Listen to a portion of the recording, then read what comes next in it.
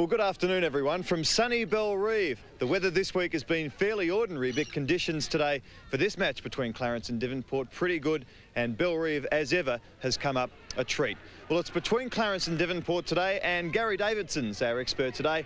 And Davo, it really is a preview of the game in 2 weeks' time, the elimination final. That's right, Rob, and fourth playing fifth, and probably a bit like last week's game. The side that wins will have a huge psychological advantage in the next finals where they would meet.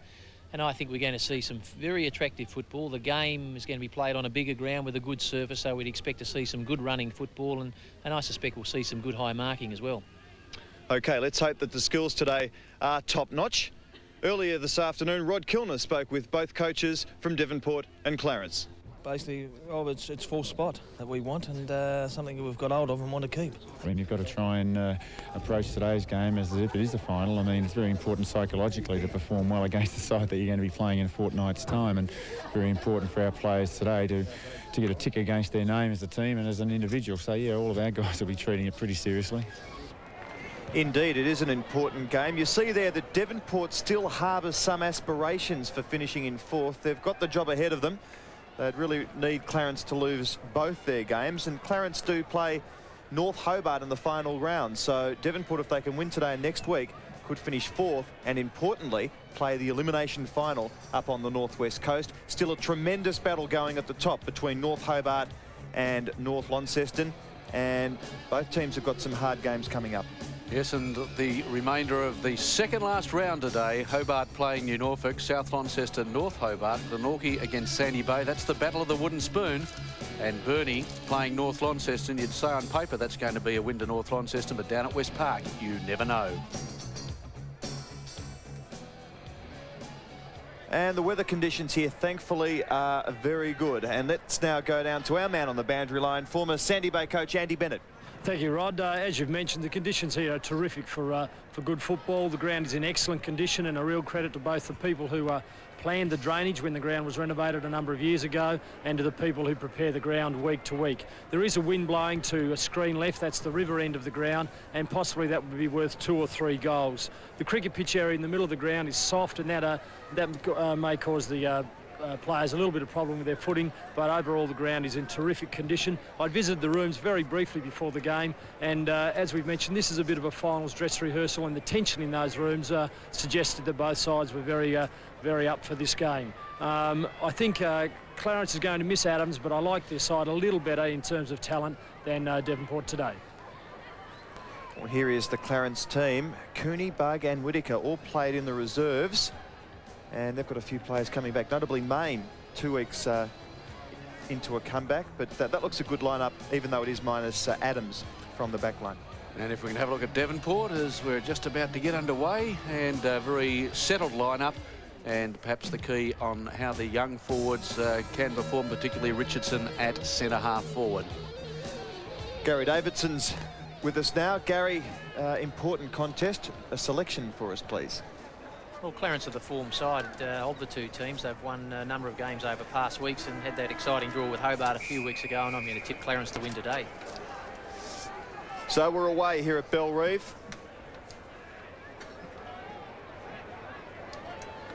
And it's a bit gluey here in the middle. Holdsworth can't control it. Matthew Honey, the big fellow there. And the Roos will be first into attack. I think the breeze that they're kicking with in this first quarter, left of screen down to the river end, will be worth 2 or 3 goals. Kent Jackson goes for the torp, doesn't get hold of it, and it doesn't come off. And the ball has been marked here by young Ben Harrison in the back line. Harrison up towards centre wing. Good mark by Smith. This is Shane Smith up towards half forward. Richardson the target, the teal cuppa, and you'll get that mark. And that's pretty important for them today too, Rod. We saw them a few weeks ago and they didn't use Richardson with his leads at centre half forward. If he can lead like that all day, he's certainly going to be a great target for them. And that's going to be a mark and/or a free kick to Shane McCoy. Brownless didn't have any opportunity to spoil. There's the kick up, looking for Jaffray, opposed by Witter. Witter, the subtle use of the body, spills to Morrison, who lines up the goals and pops it through. The first on the board in the opening minute and a half of play. And that goes against the wind, so a fine start to the Devonport Blues with David Morrison. We saw him in great form a few weeks ago playing against Hobart, because this is his forte, being able to run to the fall of the ball and clean anything up that does hit the ground. We saw him kick 4 goals in a very exciting last quarter that he performed in, and that's a great start for them, as you say, Rod, going against that breeze. I suspect it's a little more than 2 to 3 goals, as we saw in the reserves game, so it's a very good start.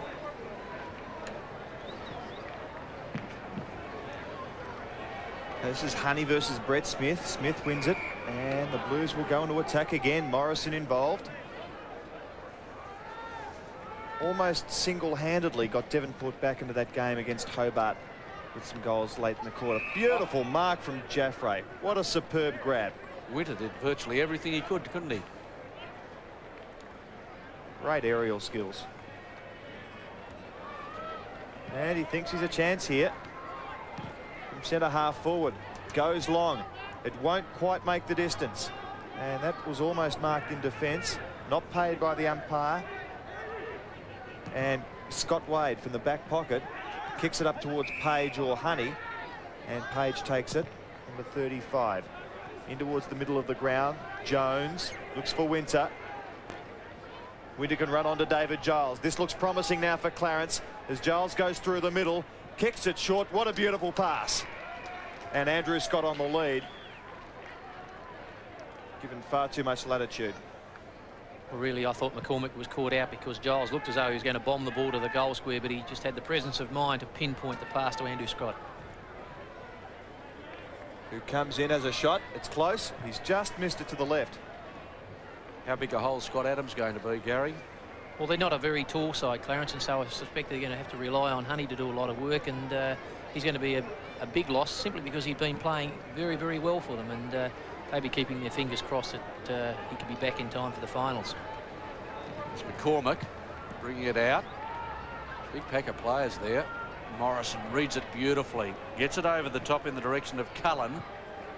Up to centre wing. Sheriff. Now the opportunity for the Blues. Deep into attack. Out comes Brown, opposed to Brownless. Brown lost the handle on the footy. Players battling in there. Richardson. Now Wade feeds it out nicely. Good tackle. Centre half forward. Now the opportunity for the Blues again. Lithgow, he's been in excellent form the last few weeks. Jaffray, who's down. Clarence, fall of the ball to Brownless. Great tackle, good pressure out there at the moment. McCallum, was that Bealey up towards the centre wing. Holdsworth. Oh, hit and hope that one. Smith, Shane, Morrison again. He's had about 5 possessions in the first 4 minutes of play. Back to Brett Smith, got great shepherding. Half forward Richardson started well. Plenty of height up in this Devonport forward line. Stocker, the big fellow's back. Jaffray's here a chance. Goes against Winter. They knock it down to ground. Ricky Brown on the left boot. Just misses. Good bit of roving. Pounced on the footy. He was always under pressure. So good opening to this game, Gary. And that's a sort of role. It is a good opening, Rob, and that's a sort of role that Ricky Brown can play exceptionally well. He's got to really run to all the marking contests that young Richardson and particularly Jaffray are going to be involved in. Out towards Brownless. Great mark. Yes, the umpire paying that. And the Bellerive Oval, what can you say about, apart from the fact that it is absolutely magnificent, the amount of rain that has fallen here. And apart from being a little bit gluey centre wicket area, it's superb. Allowing both teams to use their skills. Centre wing. Down to the ball. Jackson. Scramble. Ricci against his old team. Now Holdsworth the opportunity if the ball will sit for him. It won't. It runs away from him down the slide hill there.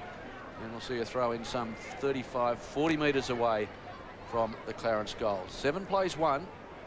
It's Devonport leading. We've been playing around 6 minutes of the first quarter. Half forward flank. Clarence just into attack, but they lose it here. Shane Smith to McCoy. Harrison now up towards centre wing. No one can take the mark. Big Ricci comes down with a footy. A fumble from McCallum, but they had plenty of time, and so Ricci back to centre half forward. Brett Smith's in the way here and juggles the mark very well indeed. 1992 has been a great year for big Brett Smith. Heads to centre half forward. Sheriff Couldn't drag it down. McCoy had it stolen away from him by Jones. Smith late on the scene. Bealey bombs it back to full forward. Jackson knocked away from him by Chris Dell. That's an interesting one. David Page, great tackle late on him. Jackson keeps going. Back to Andrew Scott. But all the numbers here with Devonport and Dean Cullen. Directs traffic out here towards the lawn side of Bellerive. But the ball will go over the line before David Giles can get there.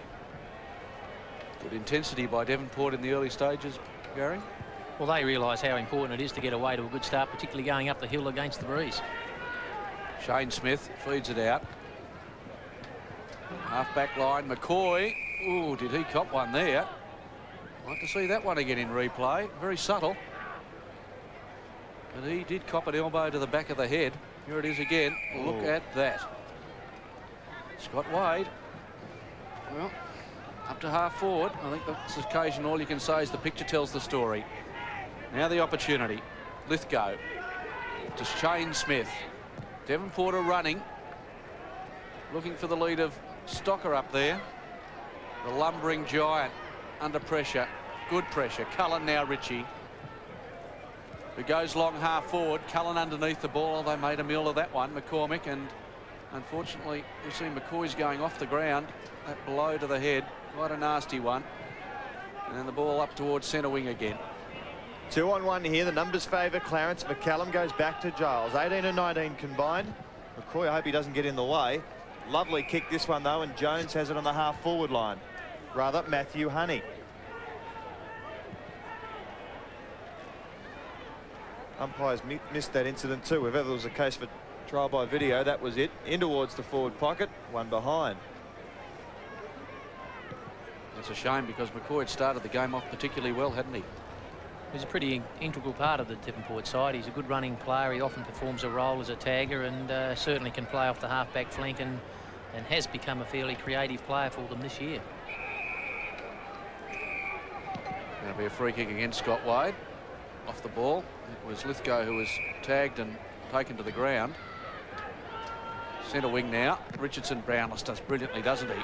Jones went without the footy. Morrison in there, battling away. Also Page. Interesting that our gold medalist in Steve Hawkins, the double sculler, is over here at the Bellerive Oval today. He's a Hobart supporter, but he's a great mate of David Page's, so he's over here to see how his mate does in this very important game against Devonport. There's the ball over the boundary line. We'll see a throw in just adjacent to our commentary position.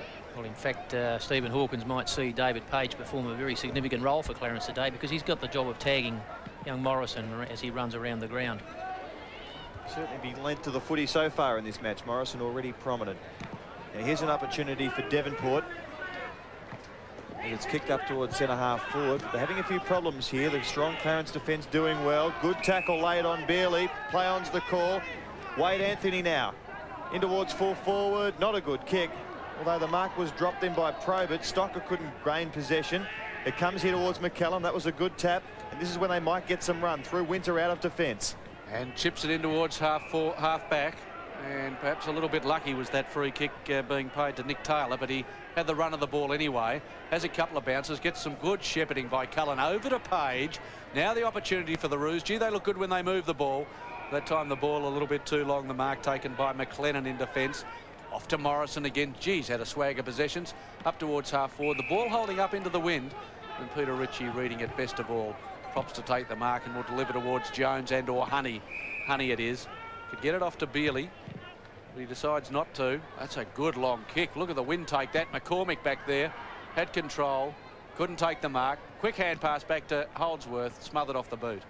And another behind to the Roos. They trail by 4 points. And we've been playing just on 10 minutes of the first quarter. Doing well so far, Devonport. Well, they're very intense the way they're going about getting possessions, and of course with Morrison in such great form, they've got a very good ball carrier to bring it forward. Shane Smith was the target on that occasion, but Matthew Jones read it well. Heads to half forward. Taylor now has a fit of the fumbles, loses it. Oh, dangerous on the intercept here as Cullen opens it up for Ricci. Ricci goes long with the hand pass. Steaming out is the caveman Andrew Scott, and he's lost it now. McLennan weaves a bit of a passage after a bit of uncertainty and does particularly well to get it to Clinton Dick.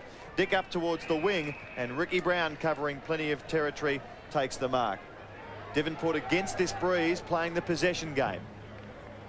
Good long kick from Ricky Brown. Looks for Richardson, who was up far, far too early and has given away the free kick because he got over the shoulder of Scott McCallum. Or Blair Brownless. 6 and 1, half a dozen the other. Brownless back towards centre wing, looking for Ricci. Here's John Cullen on the left boot. Poor kick.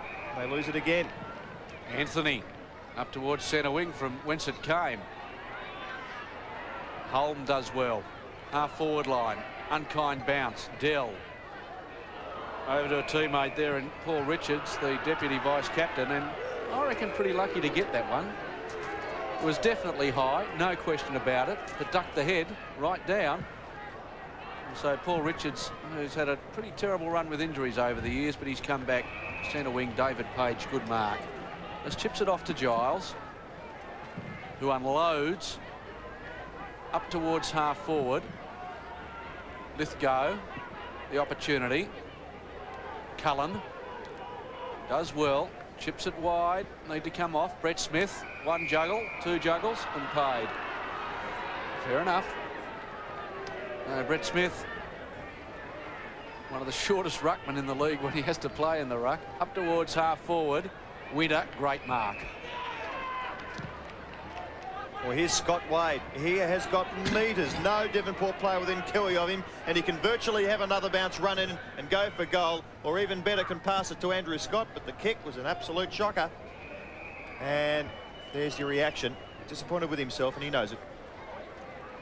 He's been a good target for them so far, Andrew Scott. He usually plays half-back, but occasionally has swung into the forward line, starting in the forward line today, and of course he's been on the end of a couple of very, very good passes that have come into the forward line so far. Clarence deep into attack here. Jackson tried to shark it. Quick shot at goal. It's gone right across the face.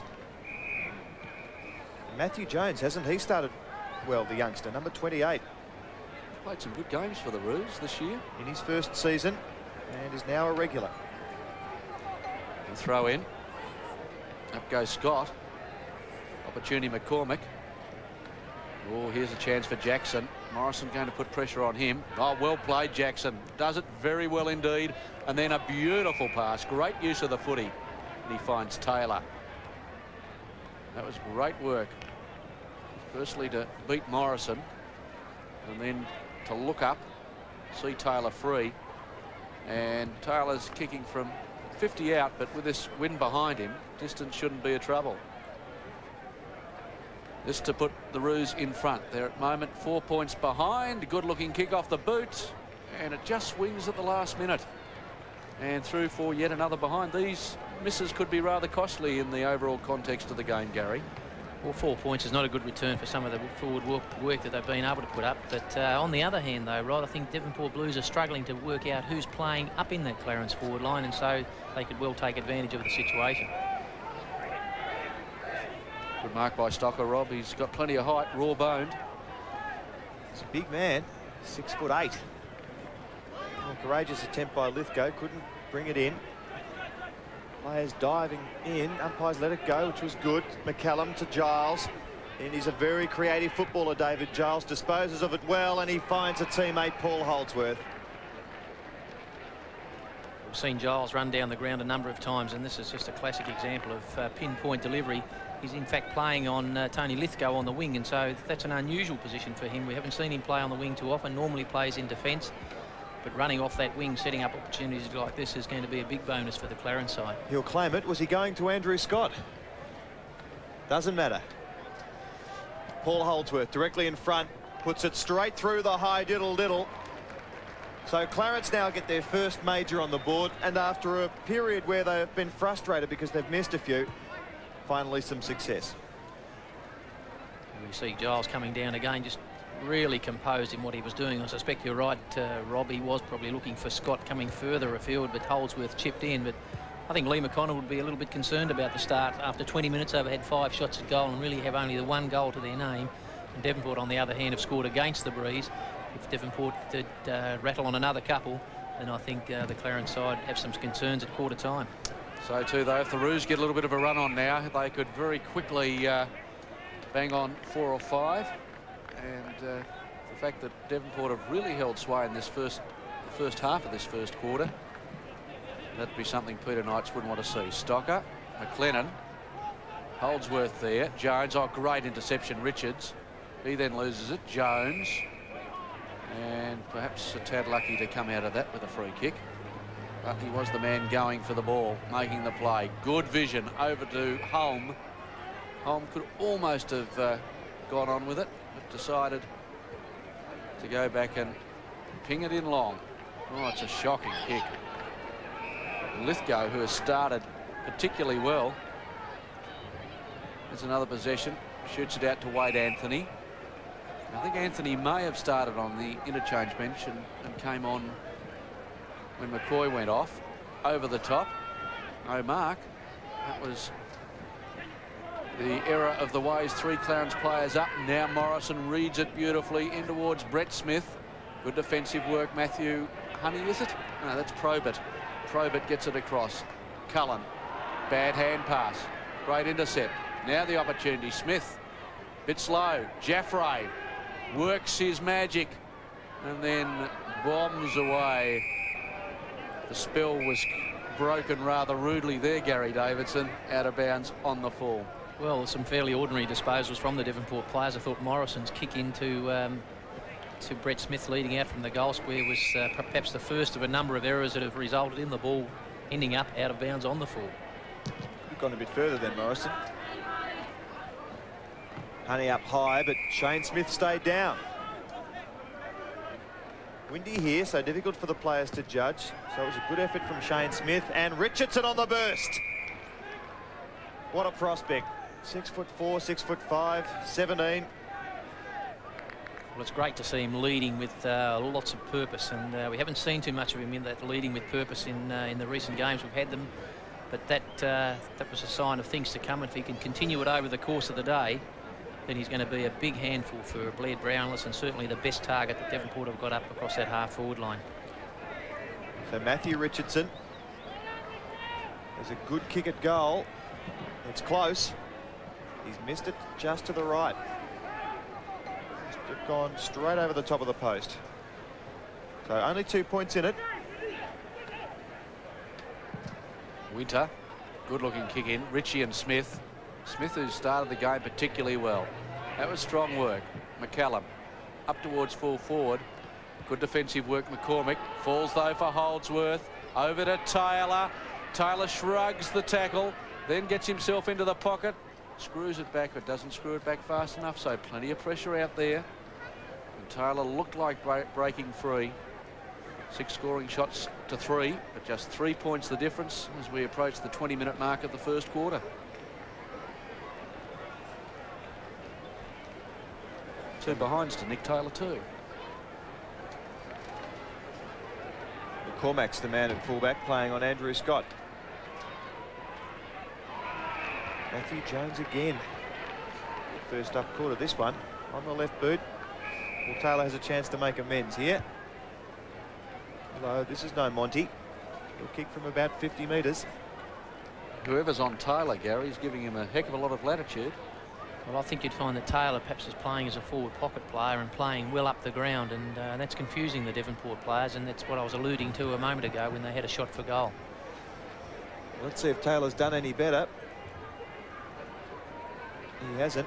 3 behinds now. Yes, I think Peter Knights needs to work out who in fact is playing. I suspect it's young McClenaghan, Gus McClenaghan, and so he needs to actually play up the ground too, and that's perhaps what Leigh McConnon is hoping for, to bring McClellan further up the ground. Big fist down by Giles. Richards is there. Tries to get away from Holdsworth. Goes backwards. McLennan. Richards fiddling around with it. McLennan again. Working it well out of defence in the end. Giles and Stocker. Apps cleverly. Lithgow. Sheriff hasn't done much this quarter. In fact, his form over the last couple of weeks has been a bit disappointing, Brett Sheriff. In towards Smith. But that was badly kicked, or right over the head, and Darren Winter said thank you very much and clears it out to Cullen. So they work it up towards centre wing. Jones and Taylor, the dangerous duo. Matthew Jones gets it to Taylor. Clever little sidestep. Kicks to centre half forward. Honey. Yes, he's got it. Cullen made a contest of it, so he had to throw it away. Andrew Scott well up from full forward. He still goes. Forced to, in the end, kick it hurriedly. It's a high, long bomb in towards the forward pocket. Ricci in towards full forward. No one at home. So McCormack should run it out of the back pocket. Can kick to centre wing. Wants Brett Sheriff to turn around. That'd be a start to keep your eyes on the footy. But Giles was first there, and he'll boot Clarence back into attack. Wade allowed to run and spears it in towards half forward.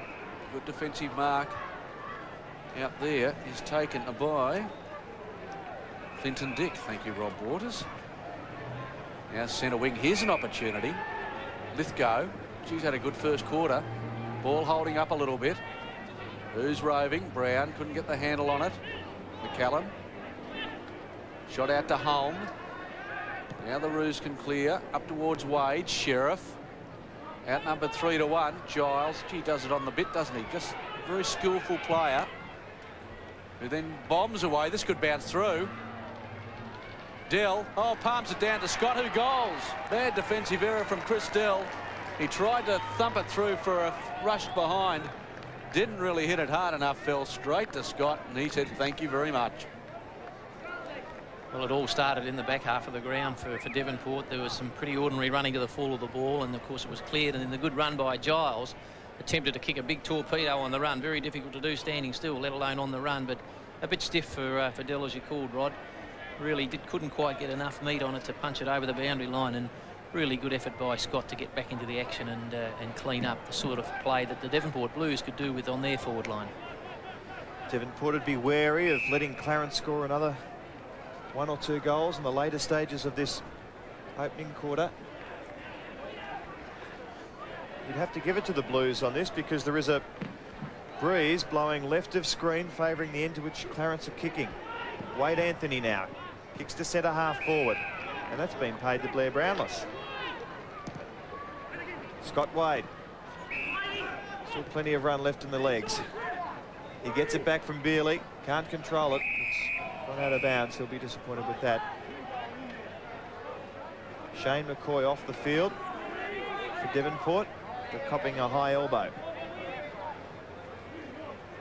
Smith, he's been a good player this quarter, and great use of the ball that time. And Richardson, very impressive. He's leading very positively on the forward line for the Blues. Doesn't quite know what to do with it now. Chips it in towards half forward. Oh, Ricci and Holm collide. Could have opened the door for the Blues, but Page there. Any form of defence is good as he sockers it off the ground towards centre wing. Dick's there. Cullen. He's played well. Over to Page. Up towards half forward. Good passage. The Roos. Jackson's hand pass not flash. Intercepted McLennan. His kick to Apps. What can he do? Move it on quickly is the call up to Richardson. The ball was touched off the boot. Smith can go over the top to Wade Anthony, who in turn can go to Morrison, or up towards Jaffray, who takes a great diving mark in front of Darren Wedder. They look a better side when they really move the ball and look for both Richardson and Jaffray. And I think the other thing that's missing and that could be added to their game quite easily, was a good mark by Jaffray in the end, wasn't it? But I think if they could add a little bit of ground play to their forward line, they would score more goals. They've had plenty of opportunities to stay with Clarence and in fact be in front going against this 2 to 3 goal breeze. Well, Brett Jaffray has hooked it to the right, or it had a bit of bend both ways, but not enough bend back to the left, and in the end a goal that they would have liked. It's a good diving mark. I don't think the Clarence players thought it was, but umpire fair correct. And the margin not all that great, Rob Waters. 10 points with a 3-goal win, you'd think Clarence kicking with. Good overhead, Shane Smith. Plays a lot taller than his height suggests. Jaffray again. Well, twice he's outmarked Darren Winter. He's a bit frustrated. Good use of the body, and he is very, very strong overhead. And importantly, he's going to be on his preferred left foot kicking. And Darren Winter is always there when plenty of pushing and shoving going on, and he didn't let us down on that occasion. Clever play from Jaffray, opens things up, and he puts it through for a major for the Blues. So really, with this breeze, and it won't be a long quarter, Devonport have started very promisingly. Two very, very strong marks. The first one by Shane Smith, who we've come to appreciate over the few times we've seen him towards the end of the year as being a very, very good player for the Blues, and particularly in the marking department, and that man that just kicked the goal. We've known over the years to have a very, very strong pair of hands. Often his kicking lets him down, but he's got an opportunity to be a real key forward for them today. Umpire Dwyer puts it down in the middle. Morrison underneath. Plenty of heavy traffic. And one would suspect that rather than the Clarence players abusing the umpires, that they concentrated their efforts to the football. They might be a little bit further ahead in this first quarter. Smith up high. That's Brett. Morrison. Cullen. He's been a good player. Out the back door it comes. Page. Under pressure. Clever tap on. Oh, should be gone. Bealey. Lucky to be allowed to get away with that because he held it for a long time, and then he gets the free kick goes Clarence's way. A bit lucky there. Cullen has had plenty of possessions. That's a long roost up to the forward line. Two Clarence players up, no one down. Advantage rule paid. Half back flank. Here's an opportunity for the Rose though. Taylor again. Taylor into the forward pocket. Lithgow. Prominent. Cullen tackled. Couldn't get rid of it. And look at this. It's Paul Holdsworth. It's most unlike him to carry on like that. I don't think I've ever seen him do that. I mean, that's consistent umpiring. That was the same decision that went Clarence's way in the centre of the ground about a minute ago. Now it's Richards. Hurried kick out of defence. Ricci. Good use of the body. Oh, courageous stuff, Wade Anthony. And he'll boot it up towards centre wing, looking for Ricky Brown. Who doesn't gain possession, but Morrison does. Tries to get it back to Brown, but Matthew Honey was alert to that. He intercepted, then gets it back from Holm. A good play from the big fellow to Jones.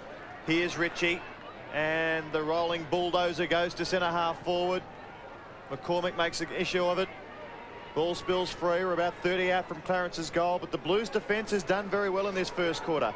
Dean Cullen from centre half back gets it out of the trouble spot, heads to half forward. If they can rove here, they're an opportunity, but the numbers favour Clarence at the moment, and Wade has been caught high. And pushed and shoves the man virtually half his age. So there is quarter time. Clarence and Devonport. Clarence kicking with the aid of a breeze we anticipate to be worth about 2 or 3 goals. And Devonport have restricted their lead in the first quarter to 3 points. Good quarter by the Blues, Gary, and you'd think, you know, psychologically having done that, if they can now make use of the wind and not expect the wind to do it all for them, they're in with a chance of having somewhat of a lead at half-time. Well, I'd agree, Rod, and particularly if Peter Knights can do something about getting some fall of the ball players in that forward line, whilst Richardson and Jaffray are good leading targets and good overhead. They really do need somebody to clean up when the ball hits the deck. Ricky Brown hasn't quite been able to get to enough of those contests. If there could be another player in that forward line who could do that, then I'm sure the Devonport Blues would have more on the board than the 2 goals, because I believe that they probably had the greater percentage of the play in their forward line, but couldn't quite convert. And I'm sure Peter Knights is looking to do that and ask people to get there. People like the Lithgows and those players who play across the midfield line, they're the players that should be hitting that half-forward line and running towards goal. If you could build that into this team, well, then I think that will support the work that's being done in the back half of the ground by the Richardson and Dells and the young Harrison and McCormick.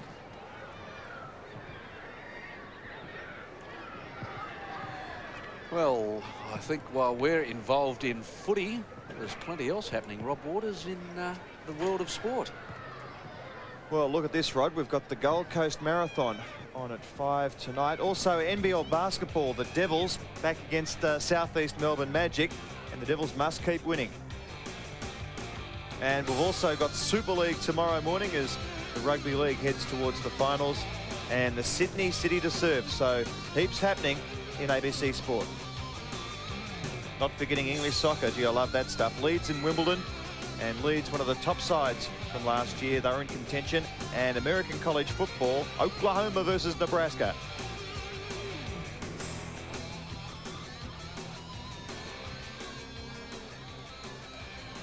Okay, while we have this break, let's go down to Rod Kilner, who's talking to the Clarence president, Roger Curtis. Roger, the Clarence club this year, after losing a lot of the very high-profile players last year, to be in this position second last round, it's a great compliment to the club. It's a bonus, really. It's a credit to the coaching staff and the players that have come in to replace those that we've lost. Last year at our AGM, we set our focus on getting the finances of the club right this year, and we knew that would involve sacrifices in terms of our playing personnel. And we hope to put a side on the field that would be competitive this year, and it's certainly been that. Well, in fact, looking at both of the sides playing out here, Clarence 4th, Devonport 5th, you could say pretty similar things about both clubs at the beginning of the year, and the young players for both clubs have done the right thing. That's certainly true. The average age of our team is 21, and that all goes well for the future as far as we're concerned. Same with Devonport Football Club. What about the future? The high-profile, big-money imports seem to be a thing of the past in many ways in TFL football. What's the Clarence Football Club doing to ensure the future of football in your area? We've recognised two problems. One is that there's an ever-increasing challenge to young people as far as other sports are concerned, and secondly, the funds are diminishing all the time. In response to that, the club is about to launch its own Junior Development Foundation, which will involve the implementation of a strategic plan over the next 5 years to ensure the participation of young people on the Eastern Shore in Australian rules football. That's a bonus, and that is the way I think most people believe football has to go in Tasmania. No question about that. As I say, if you look at the composition of the side this year, largely made up of locals, and provided that we give them the financial and coaching support and equipment support into the future, we've got every reason to believe that we can continue to extract good numbers from our local community. Thanks for talking to us. All the best for the rest of this afternoon and for the upcoming finals. Thanks very much, Rod. Appreciate Clarence President Roger Curtis talking with us there about the Clarence Junior Football Foundation. That'd please you, Gary, considering you're the TFL's Junior Development Officer.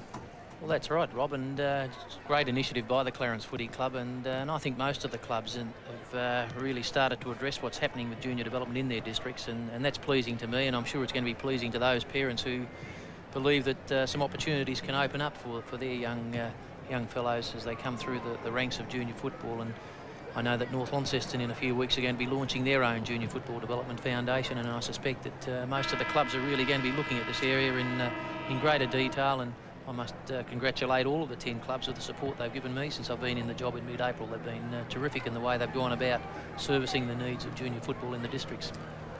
Okay, well, let's now have a look at some of the statistics collected through the season quickly. And we'll just have to race through these quickly because we've got Andy Bennett coming up soon, but Burnell, as ever, leads the kicks. He's had a great year. In handballs, Darren Denneman involved. Paul Atkins has gone to the Swans. And the marks, Coffey of Burnie, the Hobart duo there, and Jaffray and Richardson, they're two key forwards playing well. And Byron Howard with 30 to go for the big 100. I wonder if we can get there. Let's now get a quick word from Andy Bennett on what the coaches had to say at quarter time. Thanks, Rob. Leigh McConnon was most critical of Clarence' use of the ball into their forward line. He believed they kicked too short and tried to pinpoint too many passes when under pressure. And he was highly critical of their skill level, believing there were too many turnovers. And he was also critical of the way they went at the football. Too many times they tapped it on when they could have taken clear possession. Peter Knights, on the other hand, was quite pleased with his side's defensive effort, but he urged his players to follow the ball into the forward line and get to the fall of the ball, put the ball in front of Richardson and Jaffray to give them a chance to mark the ball and to fight hard to get in front. The word on Shane McCoy is that he has a suspected broken cheekbone. Well, what a shame, and I think we called it at that time. That, well, what can you say about that? Not all that flash, is it? Well, Clarence to go into attack for the first time. That was Giles in the centre. Jones, well done. He's an impressive youngster. Not much of him, but very talented. Oh, gee, that's not the best of kicks into the breeze, is it? Front of the pack, Morrison does well.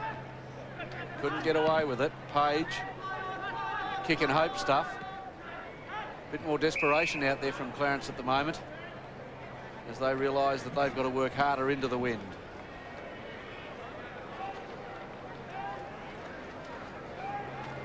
3 points the difference here at Bellerive. Lovely day. Who would have thought that after yesterday? Andrew Scott with strength, grabs possession, blazes away at goal, and unfortunately misses everything. Very versatile footballer, Andrew Scott. Can play at either end. He has kicked goals in a number of the matches we've seen this year when he's had a forward role. Now here's Brett Smith on the lead. Scott Wade going over the mark. And getting 50. That was good umpiring by Gene Fair, because there's no doubt in my mind that Scott Wade was delaying tactics there and giving his players further up the field a chance to man up. I think Scott Wade's too happy about it. He's certainly let Fair know, that's umpire Fair, that he's pretty displeased with that decision. Ricky Brown now in the forward pocket, on the left boot, can bend it back. It's close. It's just had too much hook on it, and back there was Stuart Probert. Goes back out towards the attacking side, and Jaffray backs back, almost grabbed it. Thrown out by Cullen, likewise by Honey to Jones, and they're out of trouble. Here's McCallum. So McCallum up towards half forward, kicking under pressure. And gee, the Devonport side doing well at the moment. Young Harrison's kick probably wasn't all that flash up towards Sheriff. But really, Sheriff has got to lift his game an awful lot if he's a potential AFL player, Gary. Well, he does, and I think they probably need to get him onto the ball and into the action. But young Harrison should have kicked the ball long there rather than that little 15-metre chip. Definitely the wrong option. And by Fair, and Brett Smith giving away inches, gets it down. Cullen, Wade, Page in a corner. Shane Smith over to Brown. Gee, he's played well. As Smith to Brown. No one at home for the Blues. Oh, luck's a fortune. Stocker couldn't turn. Once again, it was our old favourite, the Queen Mary, not being able to turn in the do it, and Darren Witter running the ball away for the Roos. Moves okay, Stocker, when he gets going. He just takes a while to get moving, that's all, like a few of us. Now here's Tony Lithgow, who taps it up towards Stocker in the forward pocket. Here's Giles. Tries some fancy stuff. Took his time and then kicked it out of bounds and on the full. So this is the dress rehearsal of the elimination final in many ways. Jones on the intercept. Judged that to a nicety. Hugs the grandstand side here at Bellerive. And Clarence free kick after Devonport took the marks, going to Paul Holdsworth. And the vice-captain. As the kick holding up in the breeze, Dell couldn't take the mark. Hand passed out here towards Scott Wade. Here's Rick Honey. Sweet little kick towards Page. Jackson on the left boot. In towards full forward. It's close. Just went across the face. And another behind to Clarence. Both teams finding it difficult to score majors here at Bellerive. First score of the quarter. Just looking at the umpires Fair and Dwyer, Gary, I think they've done a very good job so far in the game, but I noticed that they're very much sticking to the centre corridor with their umpiring. They're not getting close to the play at all. I think that's the nature of umpiring these days with the two umpire system, Rob. Now Harrison, that's a more positive hand pass, and the Blues out of trouble up towards the half forward line. They really need something on the forward line, the Blues, in the moment. Good tackle apps. Morrison fighting with Page. Page does well and forces the ball over. 4 points the margin. We've been playing about 5 minutes of the second quarter. The margin 4 points in favour of the Roos. Devonport slightly into attack here. Shane Smith, who's been very good again, chips it in towards full forward. Richardson beaten by Blair Brownless on that occasion, but that's been a good duel. Well, it's a good learning duel for young Richardson. He's shown a lot of promise over the course of the year and, of course, played some good football in the Teal Cup, but to come up against a good player like Brownless is certainly going to test his mettle today. In the profile, Brownless suggested that his most admired sportsman is coach Leigh McConnon, perhaps ensuring a place in the final side, I would suggest. Might be a bit tongue-in-cheek. It's an excellent little mini profile of Blair Brownless. He's come up with some interesting things. More of that later. Favourite night spot, St David's Park. Now here's Ricky Brown in towards full forward, and he's missed to the right. Good character, Blair Brownless. The Devonport doing well, but only 4 goals in the game so far. Just somewhat surprising given the conditions. Only a 2 or 3 goal breeze, but the football is certainly not muddy. The ground is very, very good. Good mark by Probert. Off he goes to Jones and up towards Holdsworth, who takes it in front of Richards.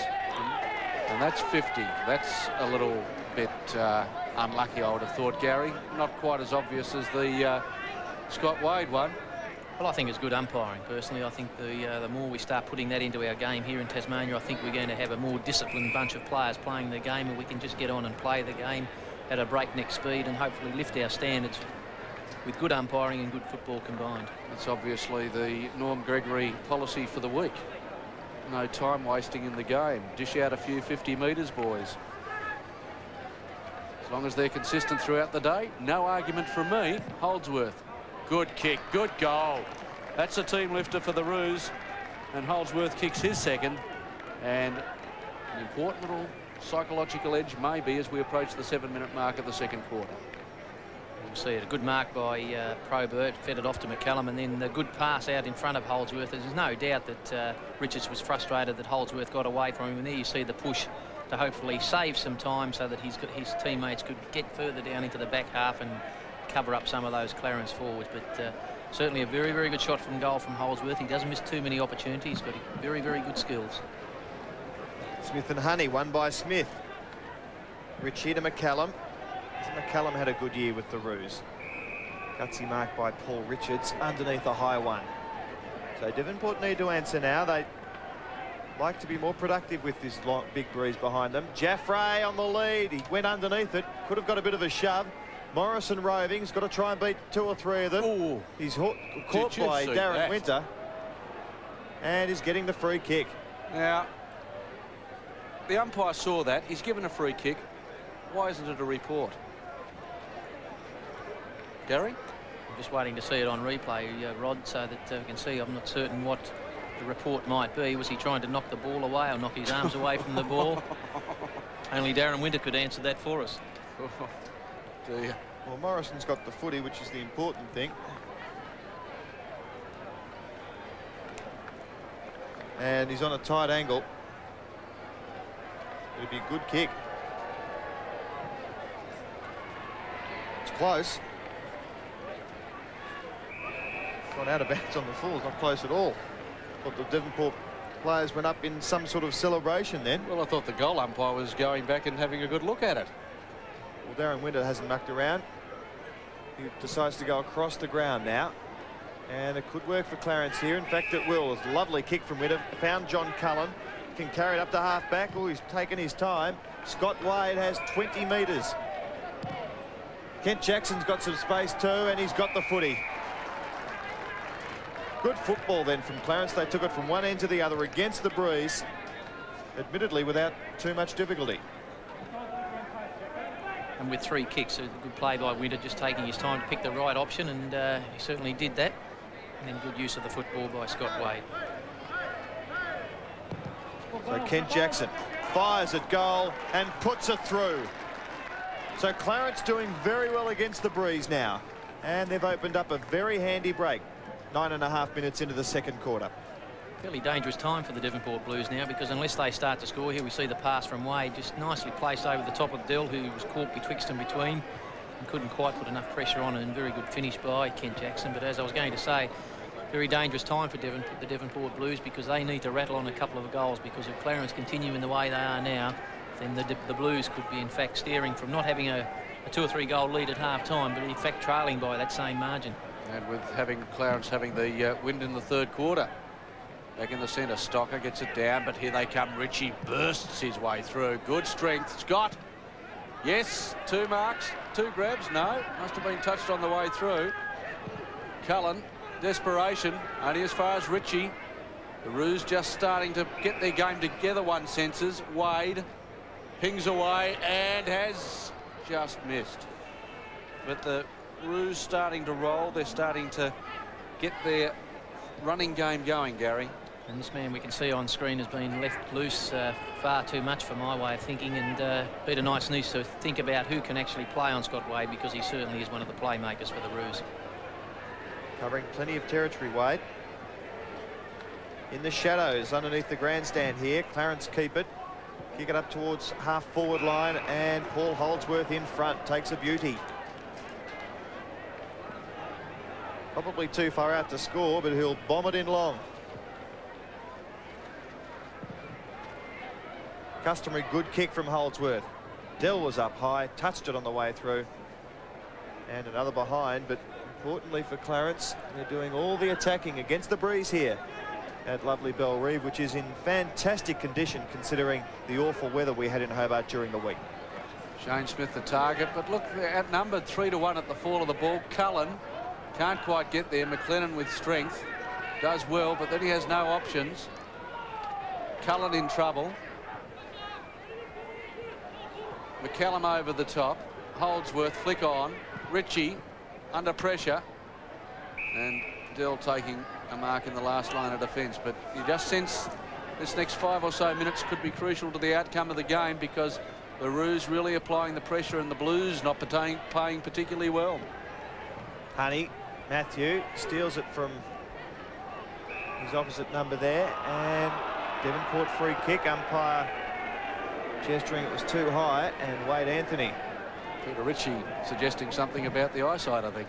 Playing against his old club, Peter Ricci, the man who came out of the Suburban Football League in Melbourne after being recruited by Devonport last year. But he's in the Roos colours today, and here he has the footy.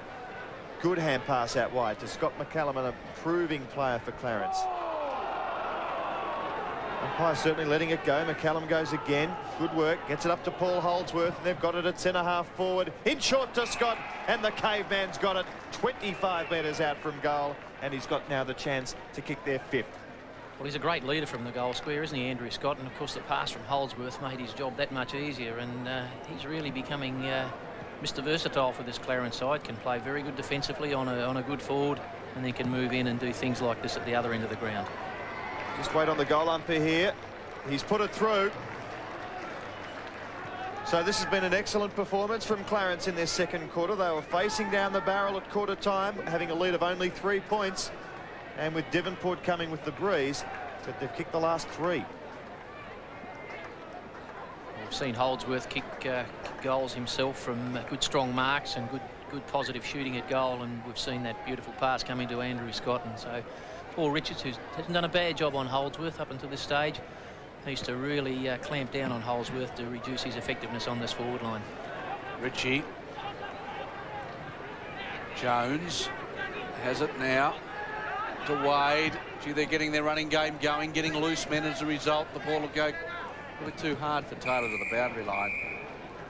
And as I said a couple of minutes ago, Gary, you just sense that this could be the pivotal point in the game at the moment.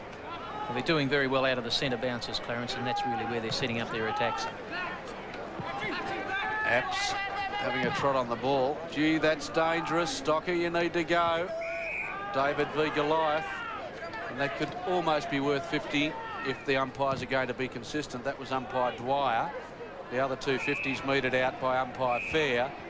And Richardson was deemed to have nudged his opponent in Brownless out. That's what I'm talking about, consistency, Gary. If the umpires are going to do it, they need to get together. And so we're both going to do it. Holdsworth over the top with strength. Off to Honey. The Roos are running. Half forward.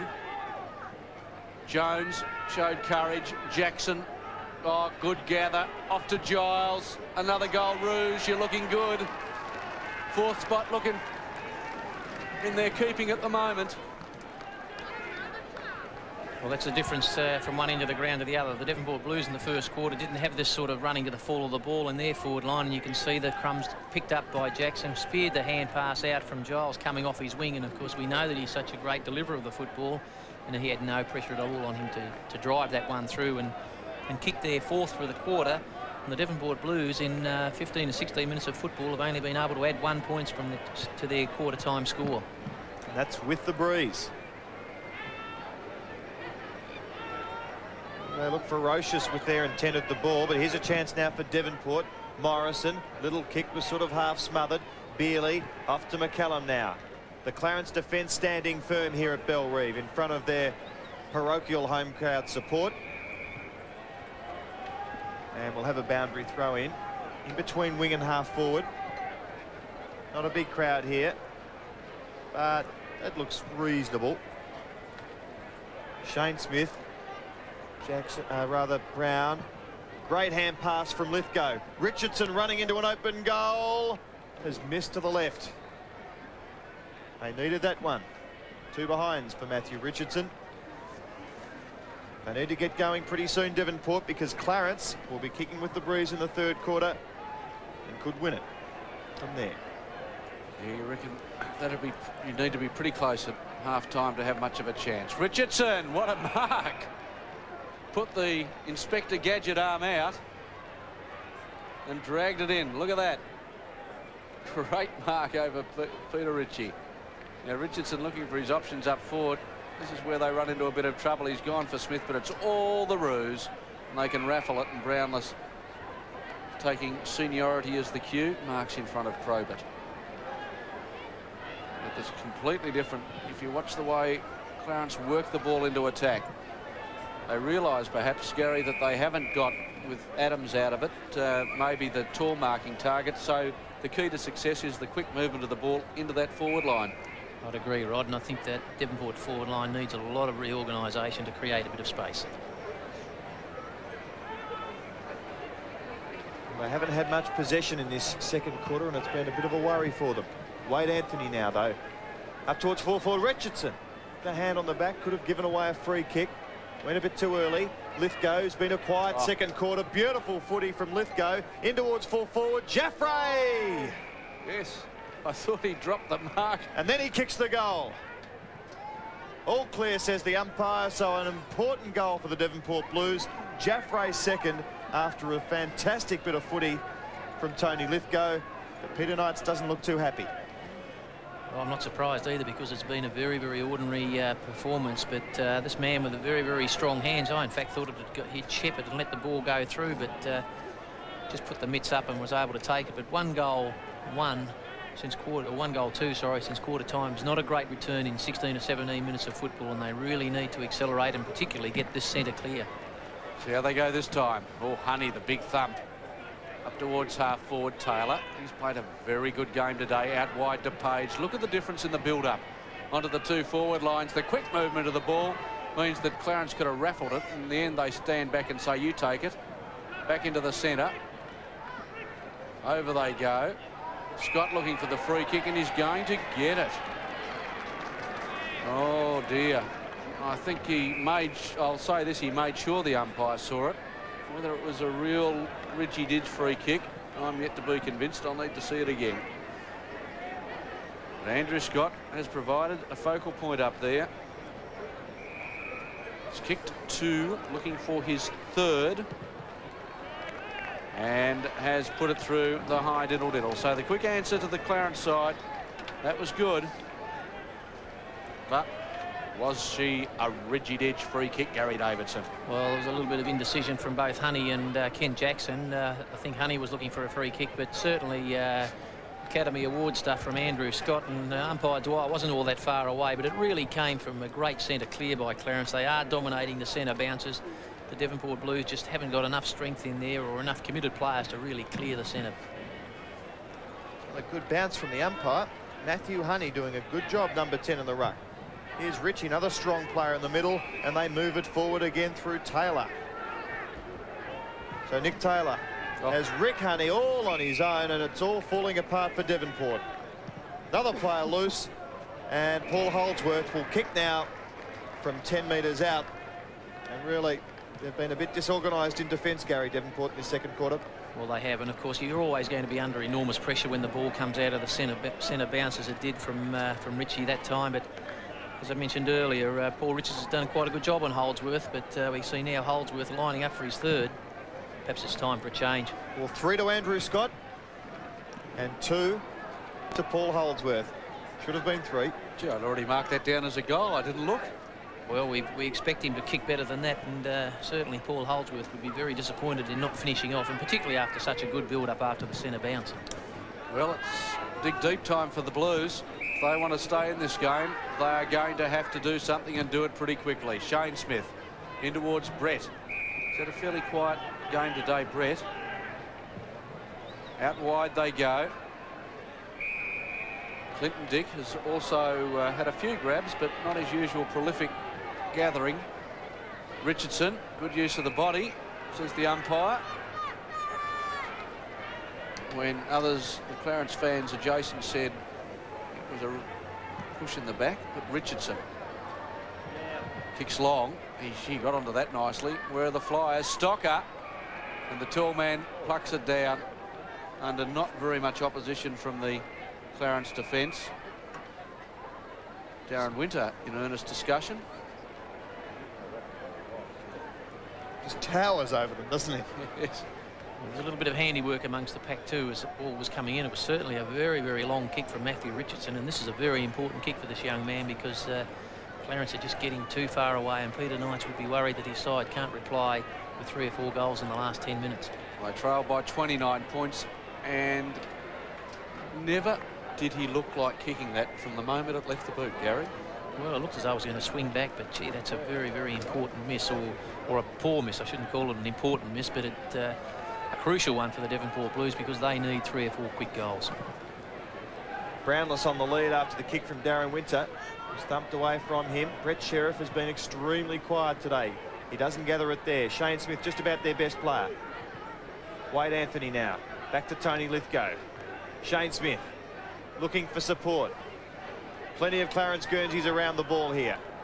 Good hand pass out towards Bealey. They kick it out of trouble, but Dean Cullen backs back, keeps his eyes on the footy. Poor kick to centre half forward. No one at home for the Devonport Blues. And Scott Wade runs it out of defence. Probably took a little too long, but kicks it up towards Taylor, who was crunched. And because of that, he'll come away with a free kick. Paul Holdsworth is being reported for striking Cullen.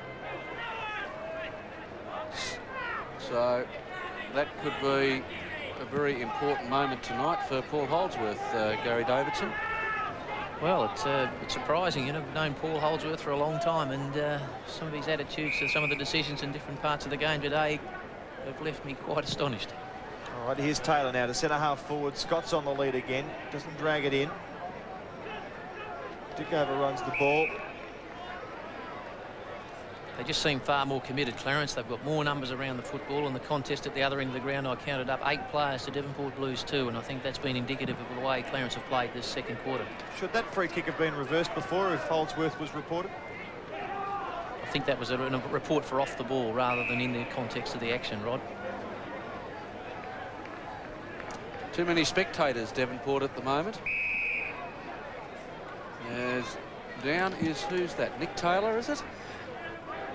I think it could be Taylor. Looks as though it could be a shoulder injury. That'd be a cruel blow. There it is. As he runs through, and yes, I think he's hit the ground as he was tackled on that shoulder. That's bad luck because he has been playing a very good game for the Roos today, Gary. Well, he has. He had a very, very good first quarter. He's been picked up by McLennan, and he played him a little closer, but I'm not certain whether it's in shoulder or whether, in fact, he might have been winded. I think it's more than wind. The way he's holding, they're holding his arm, I suspect it could be a broken collarbone. That left collarbone. Yeah. Well, that is a blow for Clarence because he has played fairly well and particularly given them a lot of bite and a lot of pace up in that forward line. And I suppose it's 1-1 now, Rod. Yes. Yes, so though one was a legitimate tackle, the other one would question the legitimacy of it. Lithgow bursts his way out. Brownless, oh, good backing of the judgment from Blair. Brownless bombs it up forward. Harrison high. Didn't quite gather it in the second time. Hurry kick Morrison. Dick can switch it across towards Sheriff. He's half-hearted to me, Sheriff. He's not really having a real hot dip for mine for the Blues. And he's got a few mates out there. That's why they're behind on the scoreboard. That's more like the Brett Sheriff that has won an invitation to play AFL football. Wade Anthony in towards half forward. They're just too static coming into attack. They're not giving their forwards much hope at all, the Blues. Shane Smith, he's sat on and then he's penalised, bit stiff.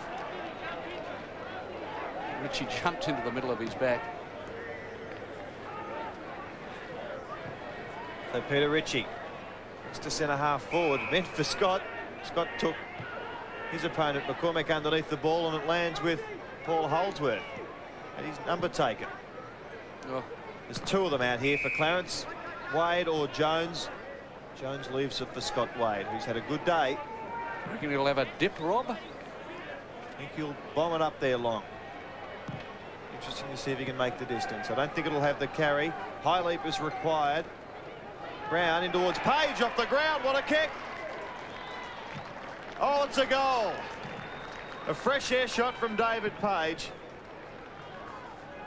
who really, I think, has done a good job in this second quarter. He's quietened down David Morrison, who was dangerous particularly early in the game, but Parrots have really stolen a march on Devonport here. Well, it's particularly good news for you if you've got a tagger that can thwart the efforts of the best player from the opposition side. But if he can pick up possessions and importantly kick goals, well, then you've really got a player giving you perhaps more than what you'd expect from the start of the game when you gave him first game. You gave him the tagging role. Morrison up towards half forward. Apps had a pretty dirty day, and that kick probably typifies it. Page goes off the ground after kicking the goal a few seconds ago defensively and puts it over. It's been a very disappointing quarter by Devonport. We saw them go down to Hobart by having an absolute miss in the third quarter. That cost them the game. The other three quarters, they were competitive. This has been a great disappointment. I'm sure behind locked doors at half-time, Peter Knights will give them a proper pull-through, because they I would say there is about 12 players out there that aren't having a real red-hot go.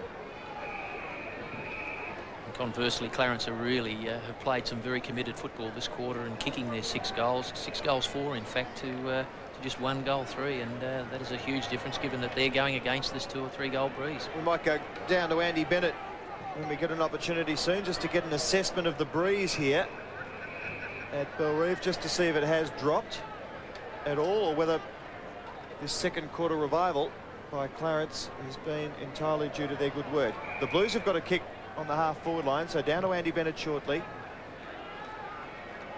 Richardson was up high. Brownless claiming the mark. Took a while to get rid of it. And there'll be a bounce. Andy, what's the breeze situation? The breeze is still favouring the to the end, the river end to the right of screen, but it has dropped considerably, and in fact it's probably blowing a bit more across the ground now, but only be 1 or 2 goals in it. All right, thanks Andy. The breeze favouring the end to which Devonport are kicking left of screen, bombing towards full forward. Battle between Winter and Jaffray, and that's out on the full by Apps, so it'll be a kick to Clarence. That's the other way. Must have been Winter. I would agree with you. I thought it was the Devonport player that kicked it off the ground. I'd like to see that one again, Rob. Well, Apps has done well here. He's knocked it over the line. Now he's having a shot at goal. And he's put it through for a goal, I think. No, he's just missed it. So, can't be much play left in this second quarter. And Devonport would be kicking themselves for wasting this breeze. I know someone else probably at halftime that'll be kicking them as well. Scott Wade. Always a beautiful kick of the footy. Out towards Giles, who had a very good first quarter, but I haven't seen much of him in this quarter. Plenty of pressure out there. And a little bit of pushing and shoving, and Probert will get the free kick as Devonport really, I think, know that they've dug an enormous hole for themselves and are going to be awfully lucky to get out of it. Ricci up to half forward. Oh, Jackson does well, does brilliantly. In towards the leading Scott on the volley. Taps it out to the side, looking for Page. Brett Smith in there. It's up for grabs at the moment. Back into the centre. Wade. Oh, outdone by Anthony. And that's better use of the footy. But Clarence are the ones running hard at the ball. Giles does well. Over the top. To McCallum. To Brownless. They're linking the game so much better. Up high to Honey. Man in front should be paid. Harrison.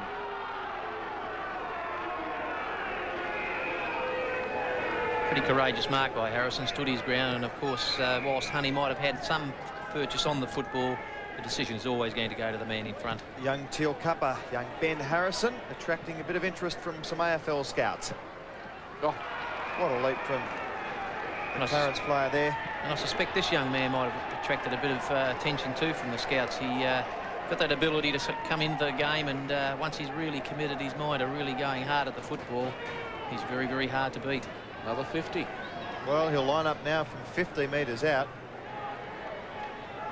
We've probably seen more 50s today than we have in the last 4 or 5 games. I think that's the Norm Gregory direction for the week. To get the umpires to crack down on that sort of time-wasting or roughing up affair. Well, Jackson comes in. Goal umpire has a few problems with his footing. Smile about it and then register the 2 fingers. So Clarence now have again kicked further away. It's been all the ruse in this second quarter after they led by only 3 points. Here's that great leap again, and that's the reason Kent Jackson got 50 metres. It's probably not a bad idea coming into the finals. There seems to be a bit of finals football mentality when a lot of these things start to happen more often once the finals get down the track, and teams are under pressure to maintain their place in the race for the flag, and so probably not a bad idea if it has been a direction from Norm Gregory. Well, you get no argument from me, Gary, if they're consistent with the application of it. Terrific. Would the clubs be told that? Not exactly certain, Rob, but I'm certainly in favour of it because it's going to increase the discipline aspect within teams. If they can play good football and get the ball moving on, it's going to be the advantage of Tasmanian standards. Gee, they've got loose men everywhere, haven't they?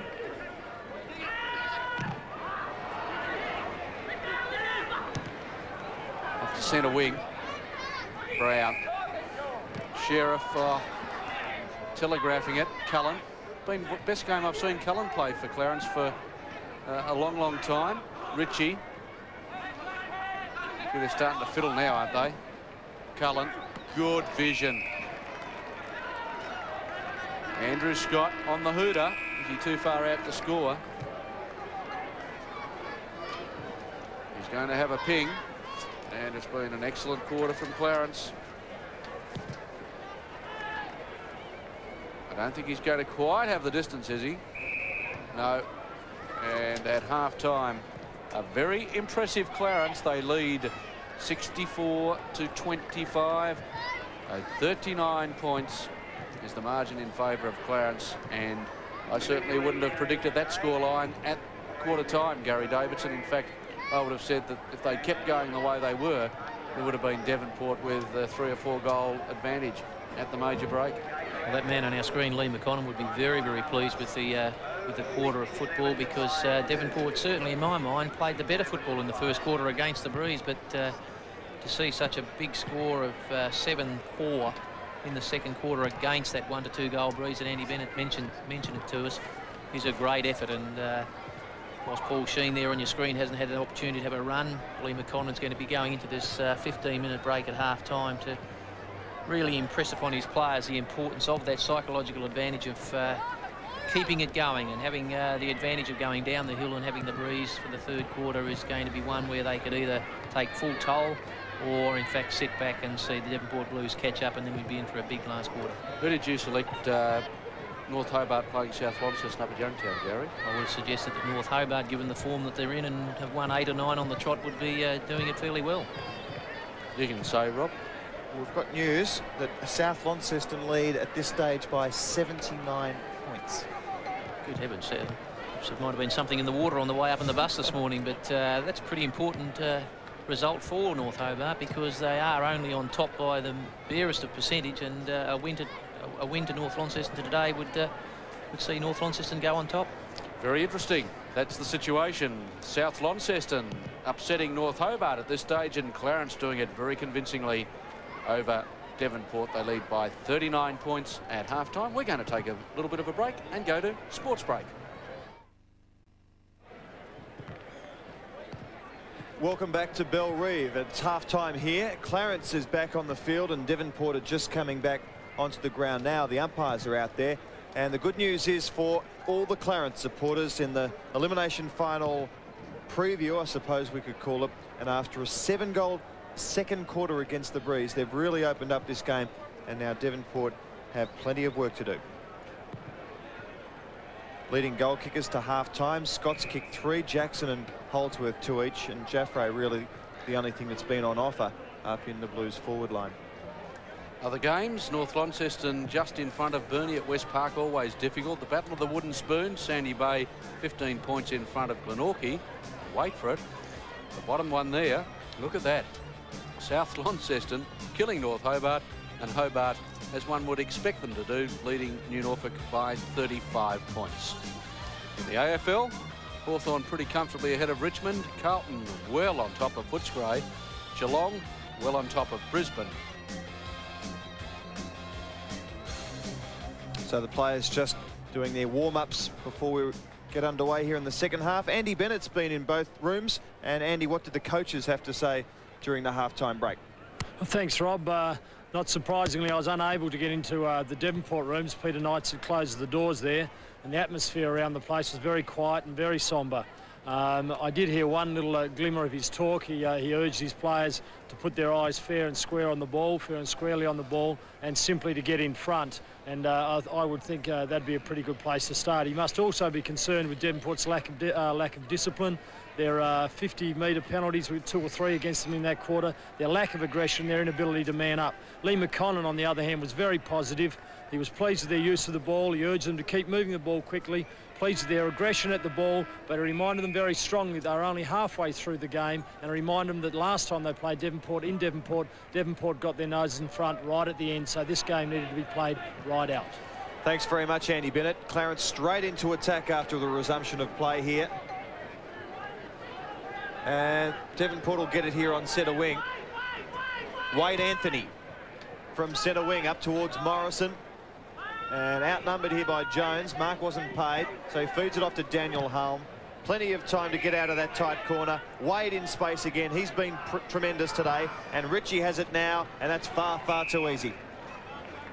It's really one of the reasons why they have got such a handy lead. They've been able to use the ball very, very well into their forward line, Clarence, and if Jackson kicks this one, it's going to make it awfully difficult psychologically for the Devonport Blues players, because they would have copped a bit of a roasting from Peter Knights and would have expected to start the third quarter much better than they have. So Jackson from about 50 metres directly in front has put it straight through. What a lovely kick. 3 goals to Kent Jackson. He's enjoying this. And Clarence have really opened things up now. The lead 45 points. And for Devonport fans, if you don't know who number 54 is, Wade Anthony's had a change of Guernsey during the half-time break. Gee, it's got all the earmarks of somewhat of a rout now, Gary. Well, it has, because that was a great setup from some very good use of the football. Well, Smith couldn't get to the contest because umpire Dwyer was there, and he recovers in the end up to half forward. Richardson, Brownless the fist down. Hulme, Jones, Giles. They're teaming so much better together. Giles took too long. Lucky to get away with that. Morrison in a corner. And he sees Sheriff. Sheriff's got to get more involved in this game. Hand pass under pressure. Giles out to Ricci. Cleverly over to Holdsworth. Holdsworth up towards half forward. Jackson. Action Jackson has taken the mark. And a real will-o'-the-wisp in the forward pocket. A danger man. The Devonport is Kent Jackson. Look at that for a pass from Holdsworth. Did it ever so well. Jackson 3 goals and 1 behind to his credit. From 40 out, has now got 4 goals and 1 behind to his credit. 2 quick goals to Clarence to start the third quarter off. And the mood rather ominous, one would suggest, so far as this game is concerned. Well, it all came as a result of a mistake from Brett Sheriff, who's been moved onto the half-back line on to pick up Paul Holdsworth. And, of course, his handball error was very well handled by Giles, Ricci, and finally Holdsworth poking the ball down to Kent Jackson. And Peter Knights wouldn't be a very, very happy man at this stage of the quarter. Oh, Ricci bursts out of the middle, can bomb it long. Up towards full forward. Jackson! Oh, he almost got it. It's been paid. What an electrifying player Kent Jackson is. He did it against Hobart earlier in the year when he just took the game by the scruff of the neck. And he's doing that here at the moment, although did he hang on enough? Well, he didn't hang on to it long enough for mine, and I think Gene Fair anticipated him bringing the ball down because his view of the second or third grab was obscured. Here he is for goal number 5. He's put it through. So Kent Jackson, in about 4 minutes of footy, has almost put the game beyond doubt. He's kicked 3 now in this third quarter, 5 for the match, and big Ricci bulldozing his way through the middle. That's a pretty terrifying sight if you're on the other side. Well, they've won out of the centre square all day, and I think that's been the major concern. I don't think the players in there for the Devonport Blues are quite strong enough. Peter Knights has persevered with the Smith boys. Morrison, of course, has been in there. Ricky Brown's in there now. But in fact, at the start of this third quarter, they only had 3 players in there. I think there was a bit of confusion as to who was in. For mine, I'd like to see some stronger ball getters in that centre square bounce. And from the centre this time, Morrison bundled aside. Honey. Over it goes to Ricci.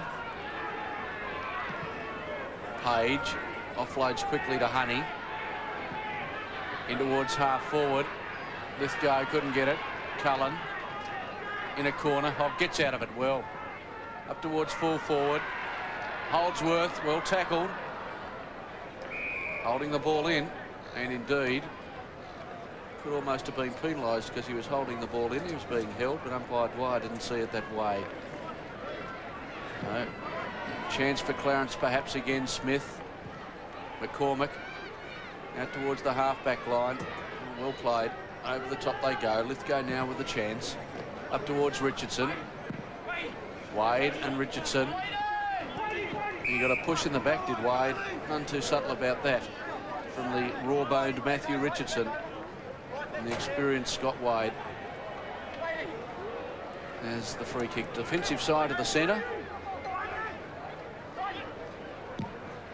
Now with a trusty left boot. Up towards Jones. And over the pack, Jackson, totally out position, takes it with ease. Kent Jackson doing everything right in this third quarter. To Cullen, oh, that was a bit risky to Wade. A clever play from John Cullen. He's got all the skills in the world, and what a beautiful kick to Rick Honey, who will swing now on this left boot, go for home from about 45 and hit the post. But Clarence really right on top of this game now. It's important that Devonport hit back in terms of a couple of weeks' time. That's what we talked about earlier in the game. The winner gets a huge psychological advantage, and thus far, I'd say it's heading Clarence's way. Morrison. They're just kicking and hoping, aren't they, at the moment, Devonport? No run at all in their game. Harrison. Adam Richards, who's come on the ground. Can't get near that one. And in front of the Clarence Cricket Club. That's the place to be. In the afternoon. The throw-in will take place. Honey and Smith. Ricci. Beautifully fed out to McCallum. Over the top he goes. Giles. Holdsworth back to Giles. Wade Anthony there. And takes the ball over the boundary line. It was looking as though it was going to be a good build-up, but the hand pass from Paul Holdsworth was just too quick and too hard, and of course David Giles couldn't grab it, and whilst only going for it one-handed, didn't give him the best chance, but it was far too hard.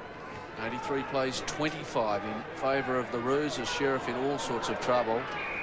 Kent Jackson, a masochist, decides, what about that for deliberate ump? And no was the reply. Well, the Roos looking to get another one on the board. Brown versus Brett Smith. Brown wins it. Has his hand pass smothered. Comes back to Holdsworth. Oh. Snap in towards goal.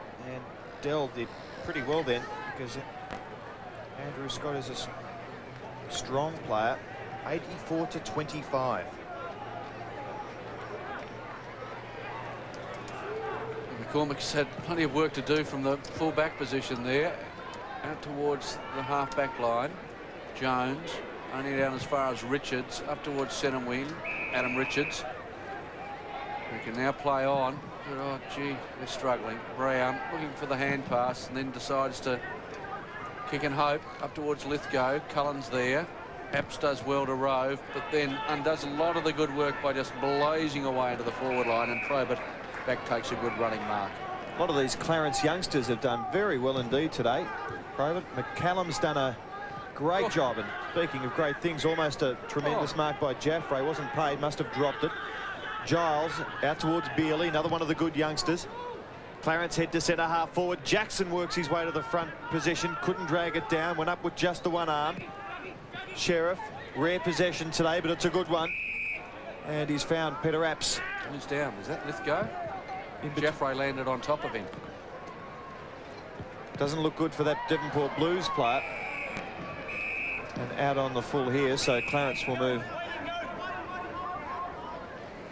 back into attack. Just trying to work out who that is. That's Tony Lithgow. And he looks in a lot of pain. He doesn't quite know what day it is, I don't think. Right across the old snozzaroo.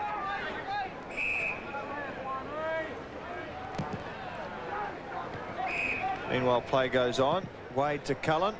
And Clarence will bring it forward through the grandstand side. This is Page.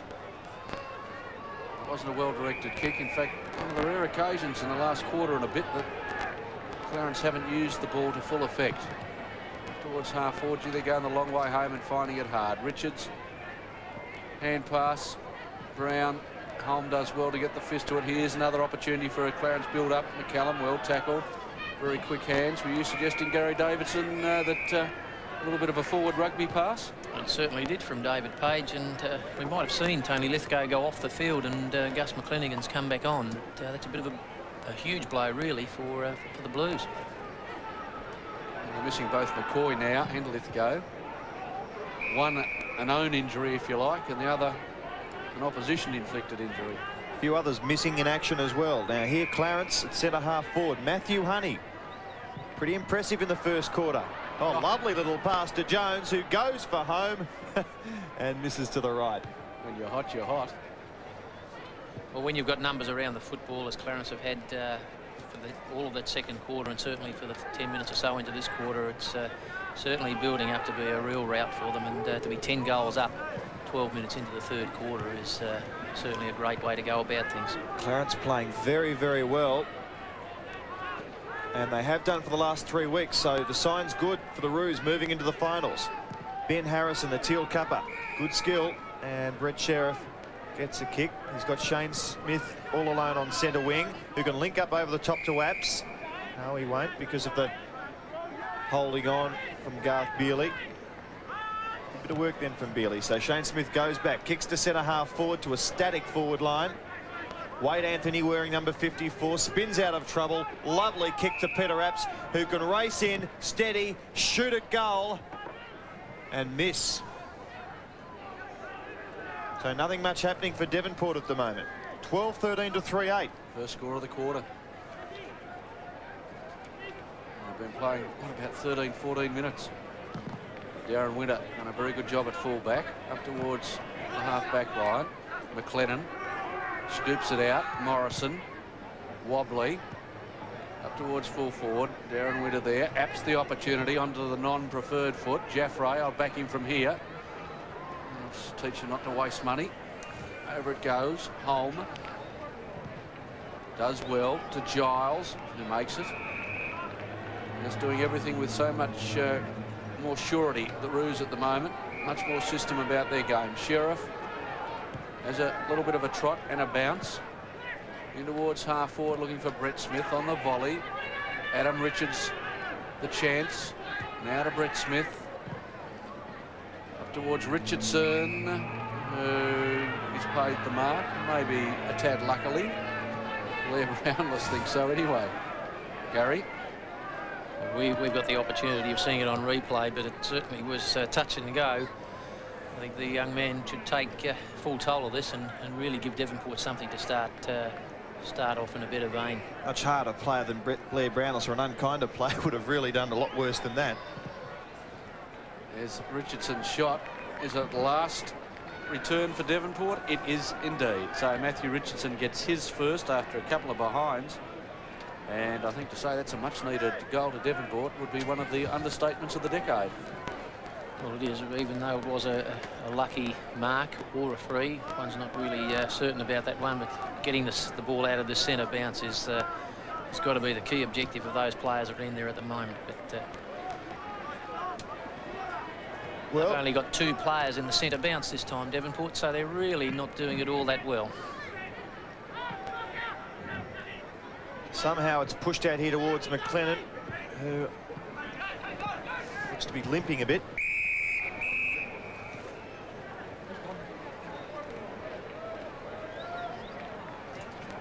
Boundary throw in centre wing. It'll be Stocker and Honey. Oh, 4 Clarence players round the ball. Holdsworth, the classy mover, picks it up. Here's Rick Honey with electrifying pace. Spins onto it, snaps at goal and misses. Absolutely everything.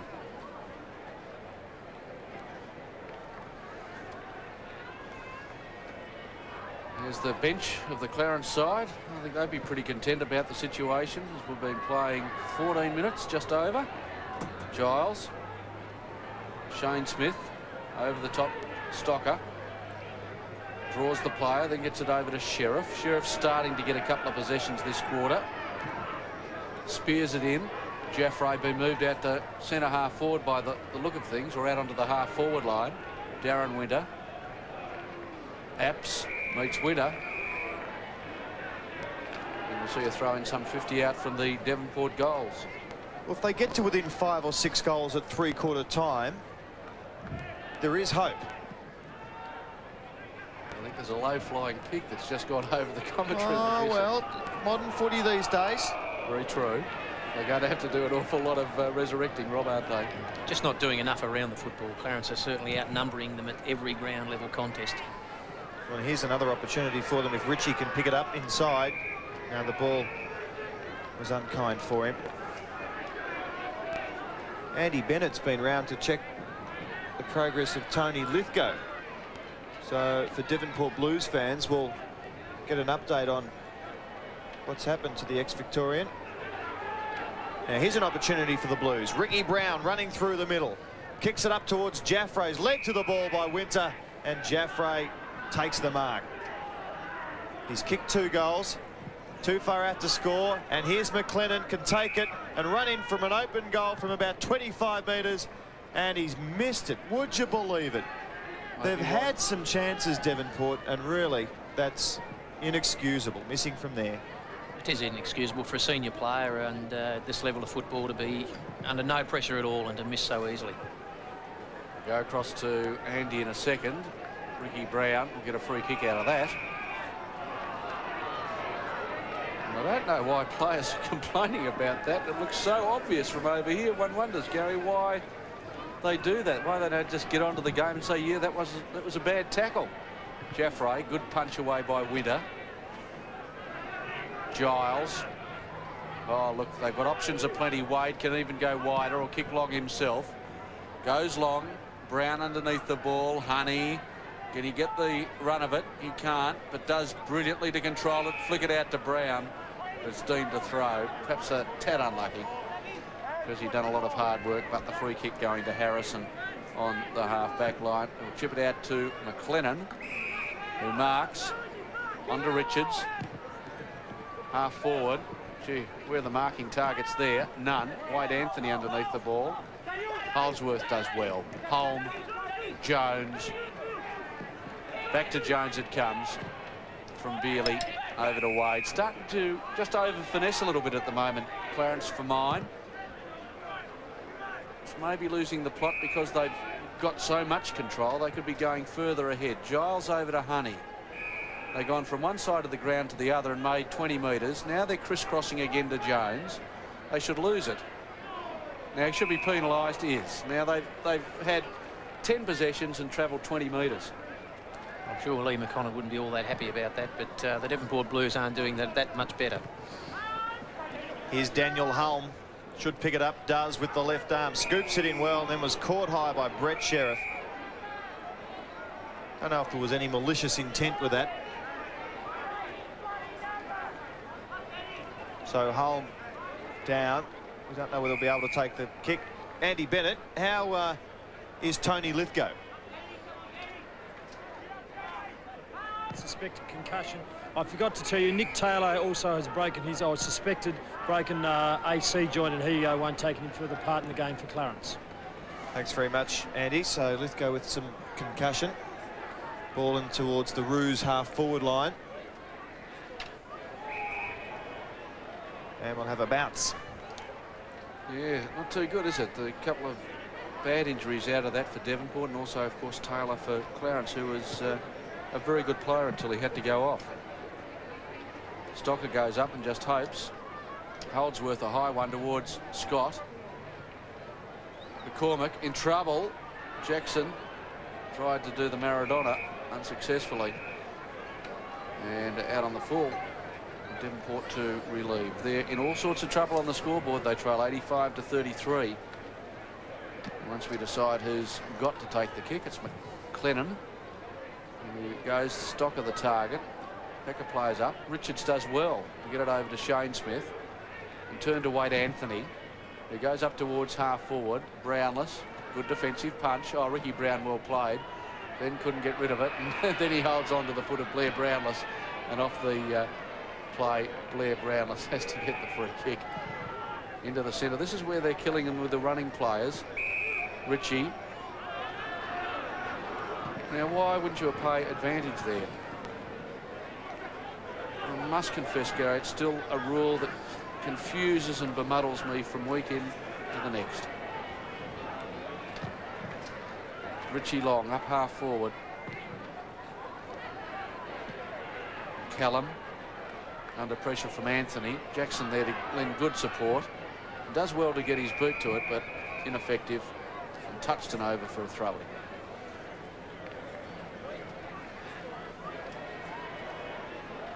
(12-13 to 4-9). Clarence well in control of this match.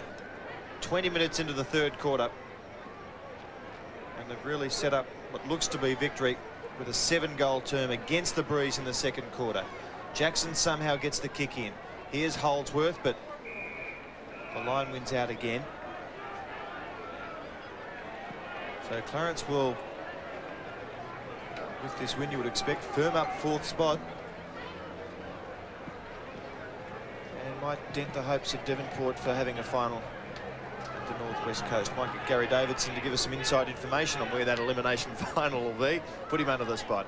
Here's Chris Dell at fullback as Scott went underneath it. McClennan to Morrison. Well, Scott's chasing him, but he gets his kick in time. Kicks towards Jaffray. Well, Winter does very well, then gets the trip. And he'll come away with a free kick. Darren Winter. Can you tell us any secrets on where the elimination final will be, Garry? I can't, Rob, unfortunately. Not much help then. Now here we are at Morrison in the middle of the ground. Good hand pass. Wade Anthony up towards the half forward line. Really an athletic bit of defensive work then. He seemed to hang in the air. Richardson's caught with the ball. Good battle between him and Brownless. Brownless on top. Now here's Apps at half forward. Looks to centre the ball. Hull with the late punch. Did well. Ricci. Oh, he's strong, isn't he? Probably the strongest player on the field. Kicks it out with the right boot up towards centre wing. Brett Sheriff's first there. He's had a better third quarter, Brett Sheriff. Such an important player. Richards now up to full forward, but and the kick's going to have to come reported. back. Sheriff's reported. Indiscretion was on. Is it McCallum out there, I think, Garry? I think it is young McCallum, and he's played pretty well, McCallum. Another very good performance from him. We saw it against North Launceston when they played the Robins up at York Park and inflicted the first defeat on North Launceston, and really has been one of the good players ever since. Well, they've got a number of good players. We saw Bealey just a moment ago in the action. Showed a lot of experience in being able to defend the ball, and so too McCallum, very good in that back half of the ground. Well, they both misjudge it. Jackson, he's had a pearler of a third term. Kicked 3 in this term, 5 for the match. The ball close to the boundary line. And in fact, over, says the boundary umpire.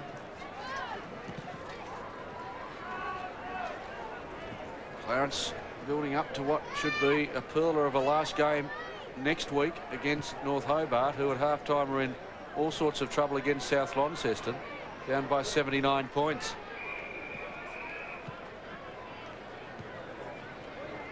Two reports that we know of out of this game. One, Paul Holdsworth for allegedly striking Cullen, and that one there, Sheriff allegedly making illegal contact with McCallum. Ricci's been a good player since that first quarter. long up towards the edge of the square, over the back. Dick the opportunity. He has a very quiet day today, hasn't he? Over to Dell. Dell being mowed down by Honey. No options for him, so he had to go close towards the boundary line. Scott desperate. Giles there. And the ball over the boundary line. But the Roos just too desperate for Devonport. And too many passengers, unfortunately. Don't like saying it for Devonport, but not enough of them having a red-hot dip. Well, here's Wade Anthony. Off to Lithgow, back on the field. That's good to see. Brett Smith now. Bombs it to half forward. Richardson, very good mark. Made the ball his object and he came down with it. He's playing on arguably the best centre-half back in the league in Blair Brownless. He's taken some nice grabs, but Brownless been a good player. Here's Winter going through the pack. Apps goes and meets him. Well, Dean Cullen off the field and out of bounds. Clarence haven't lost a game since the 20th of June when they went down to New Norfolk here at Bellerive in that stirring game. So it's been a good 2 months for the Roos. And they've done it with a pretty young side out there, average age 21. Richardson, it's bending back. It's bending back. It's a goal, I think. Yes, sirree. When you see the goal umpire standing to attention like that, you can say the two hands will be raised.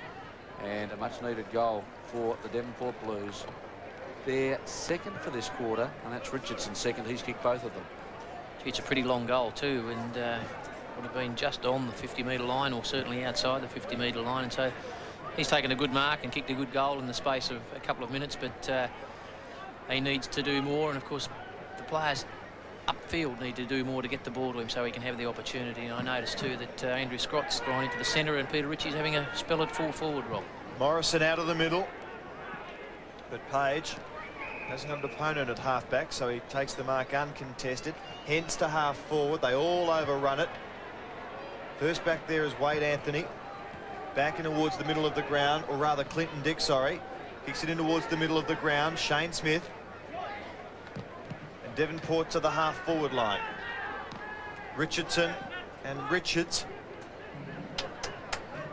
Clarence emerged as stronger players out of that pack. Brownless towards Giles. Oh, good tackle on Sheen from Wade Anthony. And Devonport getting the kick here at centre half forward. 46 points the difference. Another 2 goals to Devonport in this third quarter would give them some faint hopes. Lithgow has to go against Big Sheen. That's a missed contest if ever there was one, so Clarence win possession. Out here to McCallum, who feed it off. Bealey up towards the centre of the ground. Brett Smith underneath. Jackson over the top. Comes down to Harrison. Oh, this could open it up for Clarence here because there's 5-1. What a great effort that was from Cullen. Now the opportunity, Giles. Strong tackle on him. Another strong tackle applied. Clever little chip by Cullen. Over to Apps. Apps spears it into Jaffray. Should have taken that one. And now it's left to Scott to tidy up for Clarence. But long towards centre wing. Jones does well, breaks the tackle and gets it up towards Honey. Matthew Honey can't control it before it goes over the boundary line, and we'll have a throw in.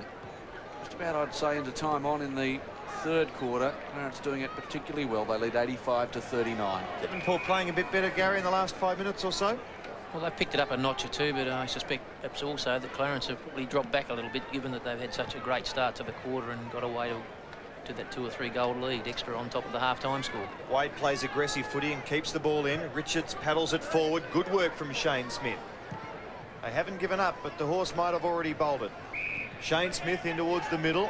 Matthew Richardson takes another nice mark, probably his 6th or 7th for the day. Heads it out towards Gary McConnell, who missed an easy goal earlier in this term. It's up at full forward now. And this is where Clarence are doing so well. The fall of the ball in defence. McCallum back towards the centre of the ground. Richardson, almost a spectacular effort. Morrison has it.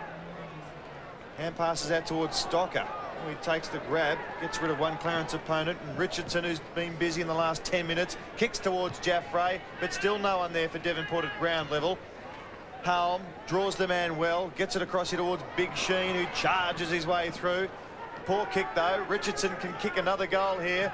The big fellow decides to go short and finds Adam Richards, who can go in and kick a goal from 25 metres, but he has missed it. That's about 4 in this game from Devonport from about that distance. Why play on there? It's hard not to know whether anyone actually called him to play on, but certainly within that sort of distance, you'd expect the player to stop, size up the situation, and go back and have a deliberate shot at goal.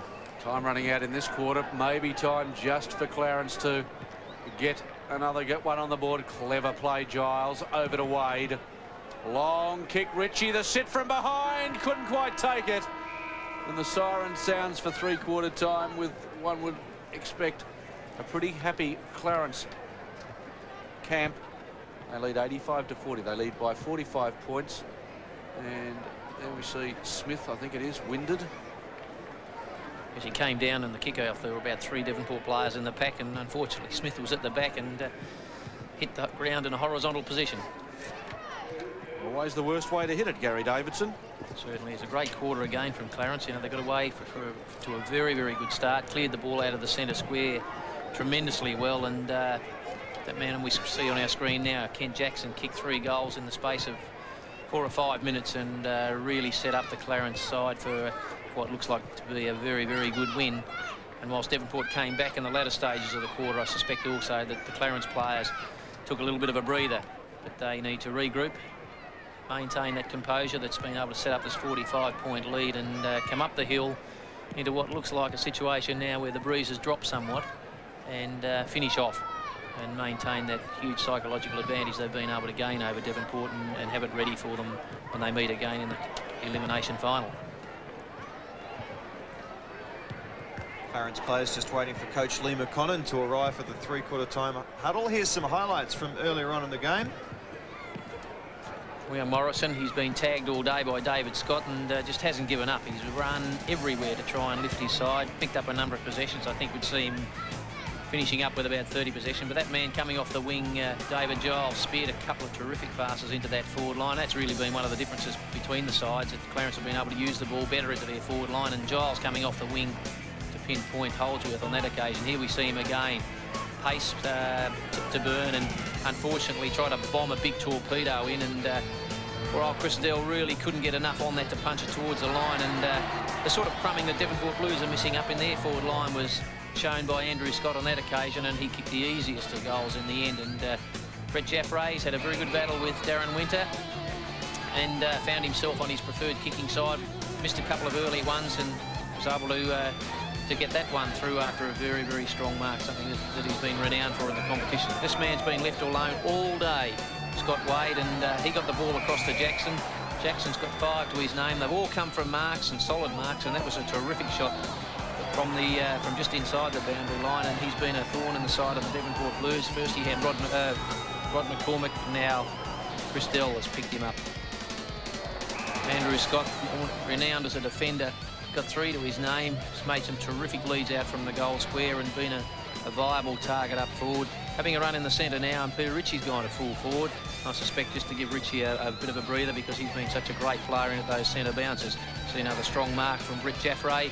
Decided while no one was looking that he could just poke it through. As I said earlier, Wade picking up a lot of possessions, having a bit of a spell on that half-forward flank at the moment, but we see some good crumbing. And here's the tagger, David Page, wearing the jumper of David Morrison today. Kicked the goal, something we don't expect taggers to do much. Another great mark by Jackson.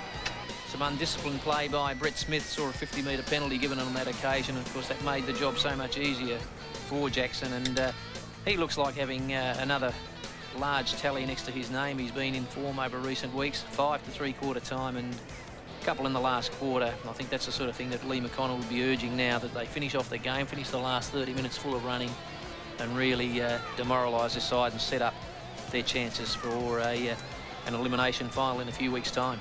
Just thinking about Clarence, that in the last few weeks they've really kicked some big scores, and 12 goals to three-quarter time is reasonable return again. So all of a sudden found a forward line. Peter Knight's with a few worries there. What can you say in this situation? I think he needs to make some changes, and I think the sorts of changes that I'd be looking at personally would be looking at that centre bounce first of all and putting some stronger players in there. People like Paul Richards or even Apps and Cullen might be people who've got that added bit of strength to be able to bulldoze the way forward in the same vein that Peter Ricci is for Clarence. Sorry, that's the sort of thinking I'd be having there, and I'd be really looking for them to take some chances and move the ball on quickly. They really haven't moved the ball on with any great purpose. And of course, once the ball does get to that forward line, it's all clogged up and no real chances of setting the scoreboard alight. Well, here we have the story quarter by quarter, and really set up by Clarence in that second term against the Breeze.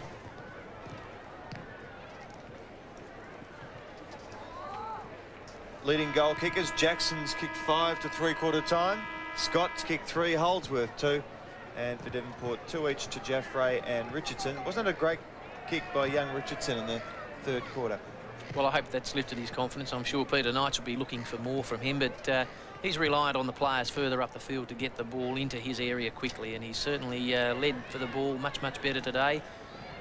Unfortunately, he just hasn't had the supply that centre-half forward would be looking for, and so too Brett Jaffray, with only 2 goals next to their name. And it's interesting that both players are relying on their marking to kick the goals. As you look at the Clarence goal kickers, Jackson certainly relying on his marking, but you've got Holdsworth there who's cleaned up at ground level to kick a couple. Well, let's go, Rob, across and see what Andy Bennett gleaned from the coaches.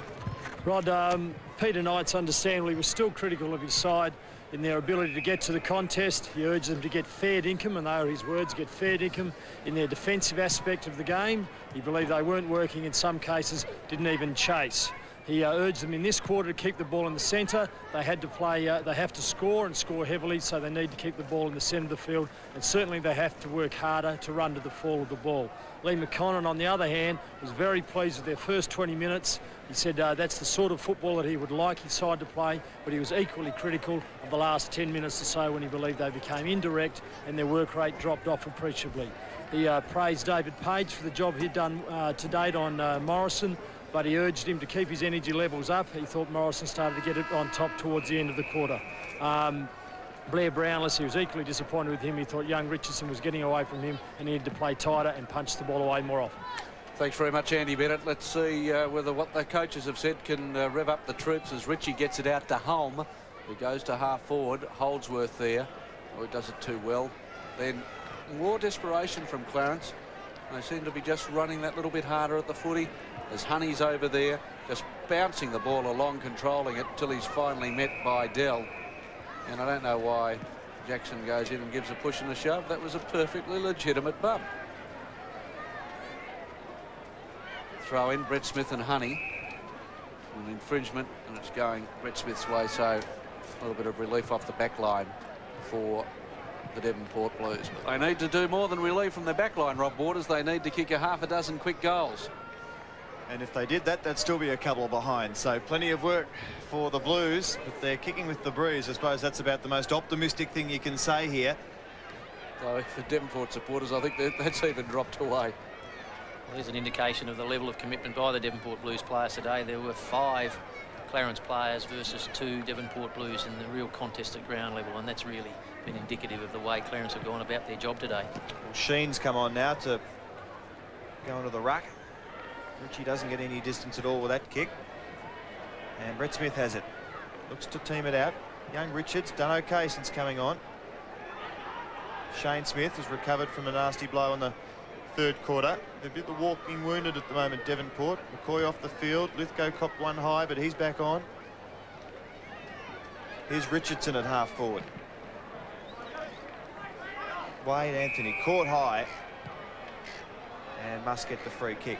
Hello, Holdsworth's going off. If we can get a shot on the other side, looks as though he's done his leg rather badly. That's a cruel blow for Clarence. Rob, sorry to interrupt you. That's okay. That's an important loss, and he's going straight into the dressing rooms, Paul Holdsworth. No, he's not. He's going straight to the bench. Gee, that's bad luck. Meanwhile, Lithgow has it in the forward pocket with his shoulder strapped. Over here, I wonder if Andy Bennett's going to get a shoe allowance. He's going to travel, has to travel a fair bit of territory every time he goes over to check on an injured player. Oh, well, that's what he's earning his thousands for, I suppose. Now, here's Tony Lithgow. Good kick. So where there's hope, there's fire, I suppose. Devonport kicked the first in this final quarter. 6-10 to 12-13. So they're 39 points down. Stranger things have happened. I remember some years ago, Clarence and Burney had that epic struggle. The team came from 10 goals behind to draw. And very important that they do at least gain something psychologically or mentally out of this. The Devonport Blues, because they don't want to come up in 2 weeks' time against Clarence in an elimination final, having had their posteriors kicked and kicked very soundly by the Roos. Winter does it particularly well. Goes out wide. Cullen doesn't get a kind bounce, but traps it and then decides that, being a little surrounded, he needs to go over the boundary line with it defensively. Garry. Just had the glasses on, Paul Holdsworth, while he's sitting in the coach's box, and it looks very much like the trainers and the medical staff are paying attention to his right ankle. So that is a bit of a blow. You can see them gathered around there trying to find out whether or not he's going to take any further part in the game. At least for Clarence, who've had a horrid run so far as knee injuries are concerned, they're not looking for the knee. You look at Dimitri, you look at Main coming back after a knee reconstruction. And Scott Adams, of course. So they have had a horrid run with knee injuries this year to class players. Adams a big blow for them approaching the finals. And let's hope that Michael Demetrio can recover from another knee injury. What terrible luck he's had, their recruit from Melbourne. Winter controls it very well. Takes it to centre half forward, but the Blues players kept on going as well. Lithgow persisted along pretty well and have another go at it here. Was outbodied though. The umpire's given a free kick to Clarence. Didn't agree with that, Rod? No. Gary? He's not going to change his mind, so it's played on, Rod Kilner. Wait. Something you've got to live with. Out towards the half forward flank. You were just having a go at the players for going crook at the umpiring decisions before. Now you're doing it. It's contagious here at Bellerive. Rick Honey didn't make any effort to mark the ball. Adam Richards, centre half back, in towards the middle of the ground. Good mark taken by Shane Smith. What a great pair of hands he's got for a player about 5'10". Up towards Stocker. And the big 6'8" forward goes from behind. Here's a chance now for them. App swoops on it. Comes in towards goal and hits the post. Gee, they really have missed some opportunities. That wasn't the easiest one of them, but should have been kicked. One of the pleasing things was that you saw somebody running to the fall of the ball in this Devonport Blues forward line, something we haven't seen too often in the first 3 quarters of football. So that's the sort of thing that Peter Knights will be looking for to at least boost that scoring opportunity for the Blues. 3 behinds to Apps. Delightful kick in once again by Winter. Morrison. That hand pass a little bit astray. Wade Anthony, he's been a good battler for the Blues today. Honey, cleverly. Needs support. Can he pick it up? He can't find the handle, can he? Cameron Brown does. Scrambles the kick. Just trying to work it forward, push it forward. Clinton Dick. And that says something about Clinton Dick's game today. He's been in scintillating form on the wing, and he finds himself down on the back line, maybe the back pocket. There's Paul Holdsworth. And ice around that right ankle. Sheen, Paul Richards. It's a high floater. Under the ball, Wade Anthony. Over the top comes Ricci. Cullen, been a great game from him today. Jackson, similarly, 5 goals, 3 in the 3rd quarter. And a good defensive mark by Dell. Off he goes and finds Dick. The kick put Dick under a fair amount of pressure, but Devonport keep out of it. And the ball's gone out of bounds. Clarence slightly into attack here, although a fair way out from goal. And is going really well in their grasp. But they've just slackened off the pace a bit. Andy Bennett's just come in front of us. He's done a complete lap at the Oval, and we'll hear from him very, very soon. I wonder whether he should have had that blanket out collecting money from people over the fence. It would probably be the slowest 400 metres recorded for quite some time. Now Paul Richards back towards centre wing. Shane Smith missed one. It's been unusual. And Dean Cullen, his movements there suggest that he was caught high.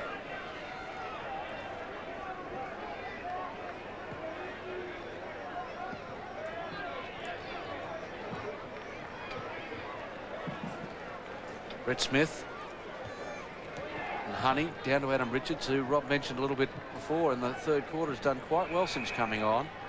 This is another young man that has impressed us, I think, today. Probert into the centre of the ground. That kick, not all that flash, and finds Lithgow.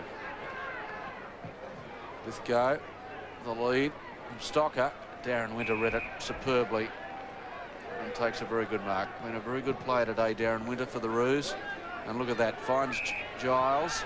He could go inboard to Jones and then ran himself out of options. Now here's a clash coming up, Richards and/or Giles, but I think Richards just showed a little bit more desire to get to the football and push it over the boundary line, where we'll see a throw in. The game just winding down, 10 minutes gone, final term, 85 plays 47. Maybe some lost pride to restore for the Devonport Blues. Brett Sheriff goes towards the wing. Wade Anthony and Wade go battle here. Wade does well, but Devonport have the numbers. Tony Lithgow now has plenty of room, and Richardson leads in towards the half-forward line. He's very quick on his feet, isn't he, Lithgow? He was able to dance around people and get himself clear, and certainly one part of his game that really impresses me. Well, Richardson's having a shot here. Geez, be a good old hoof if he gets onto this. No, he's just taking his time, looking for the lead, and Jaffray's got it.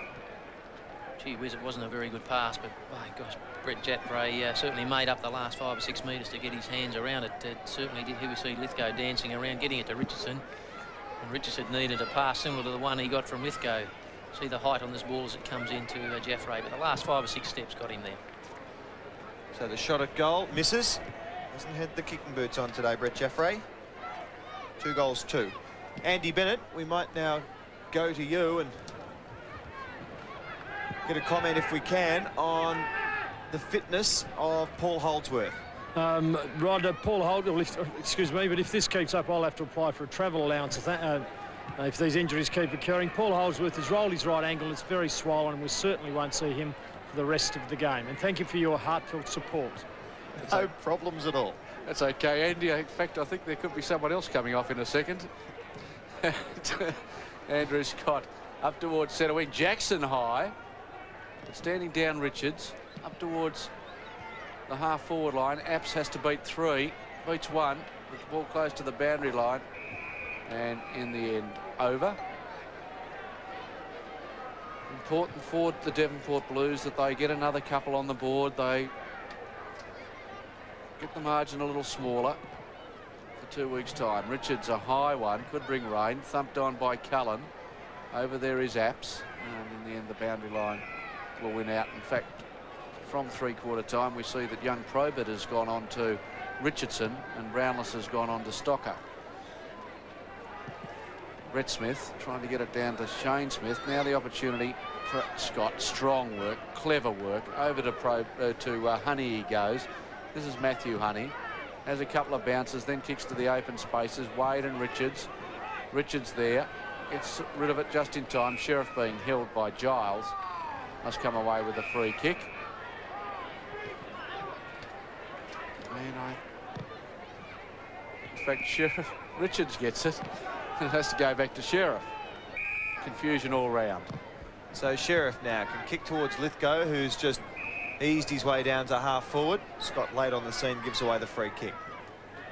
And off-screen, Ben Harrison's been taken from the ground, and Ricky Brown's coming back on. Here's Jaffray on the lead again, couldn't drag it in. Callum barges his way through, gets it across here towards Beerley, who does a fancy little spin, loses possession. Jaffray back to Richards, both sides mucking around a bit here, and it's gone over the line. Gary, there are a number of scenarios as to where the elimination final can be, well, 2 really, North Hobart up on the northwest coast, but there are a number of scenarios as to what could make which option happen. If North Launceston finish on top or second or third, and who else is involved, where would you play? Well, I think the TFL are going to be committed to playing at least one final in the north of the state, whether it's at Devonport, Burnie or Launceston, will be reflected in the way the teams do finish, and that's why they've held off to making that decision. They wouldn't play the Devonport game at Burnie, would they? Well, here's Wade Anthony. Shot at goal. Looks pretty good off the boot, and he's drilled it.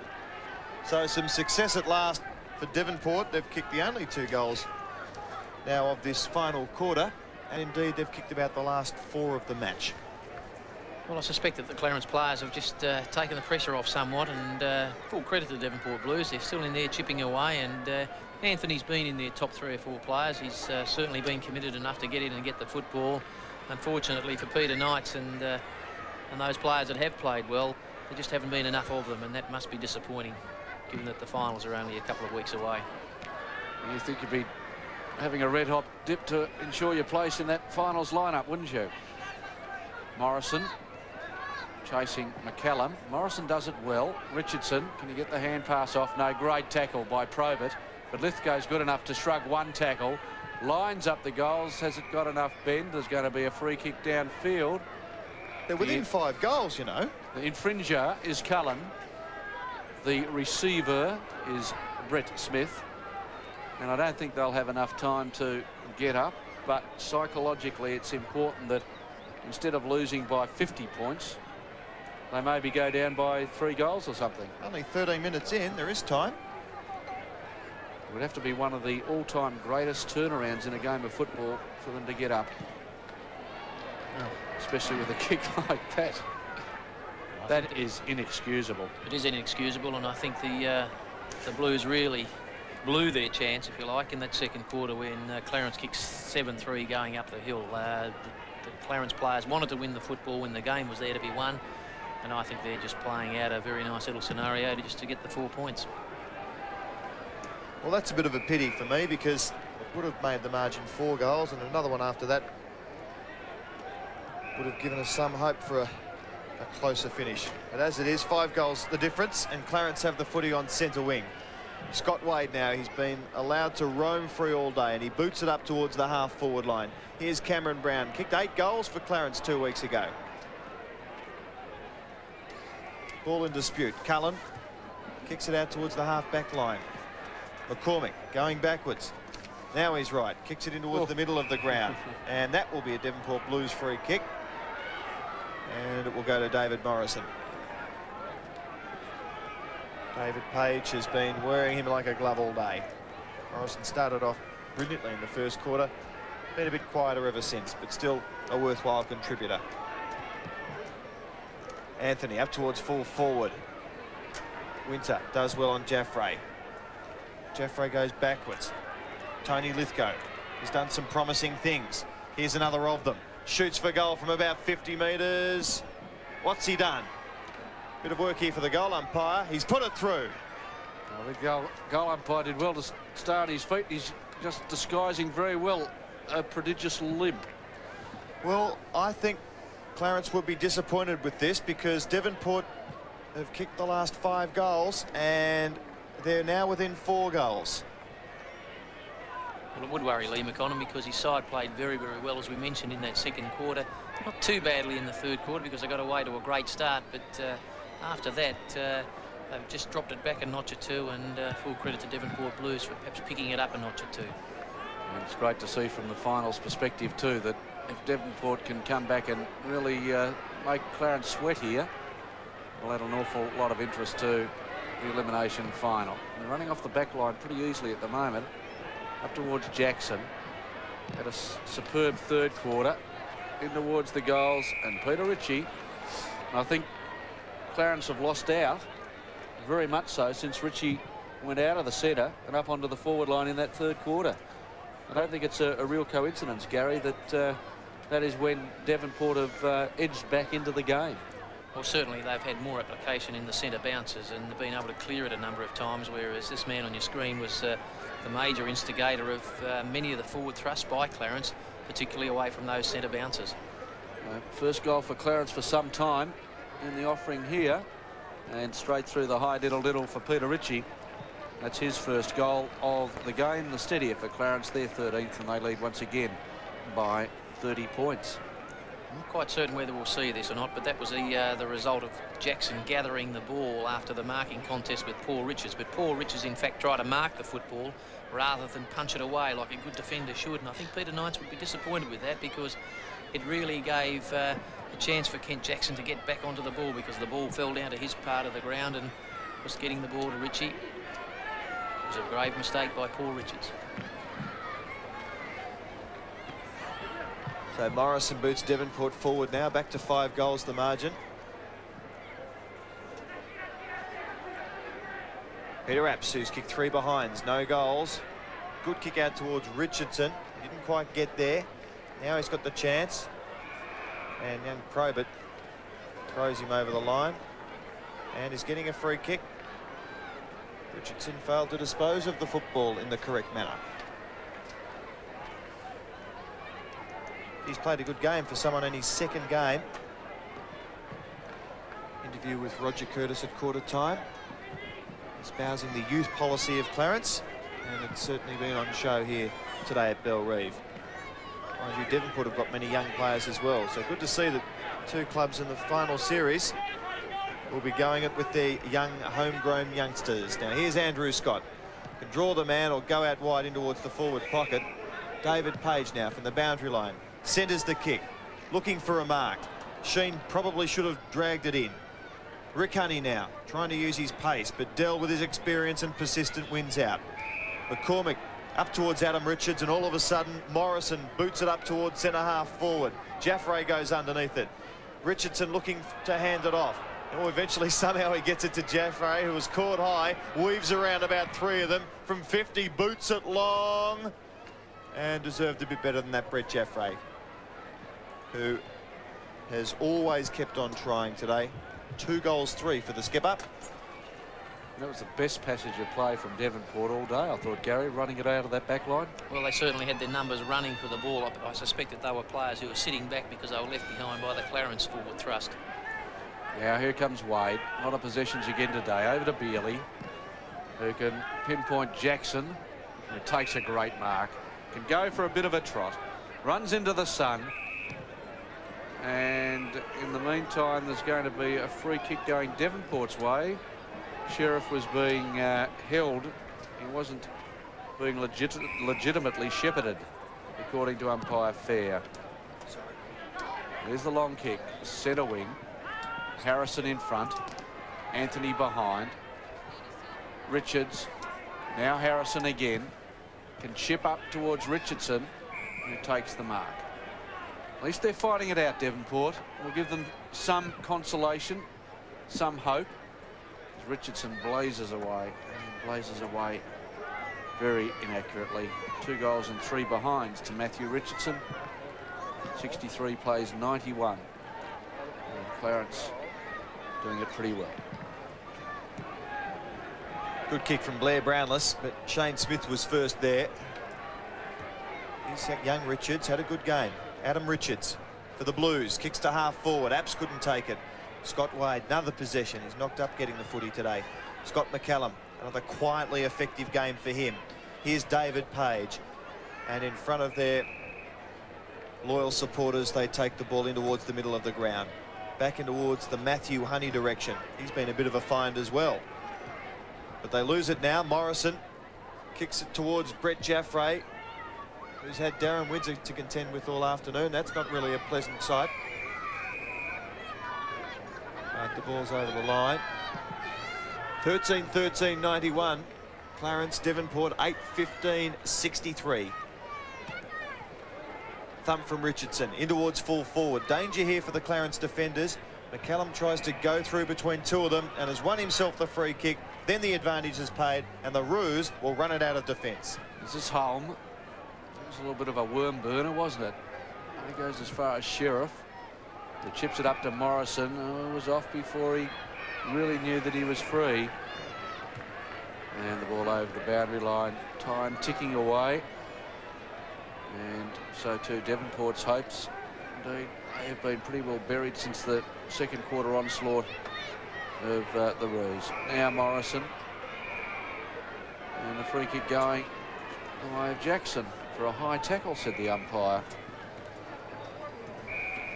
Scott. Out now to Jones.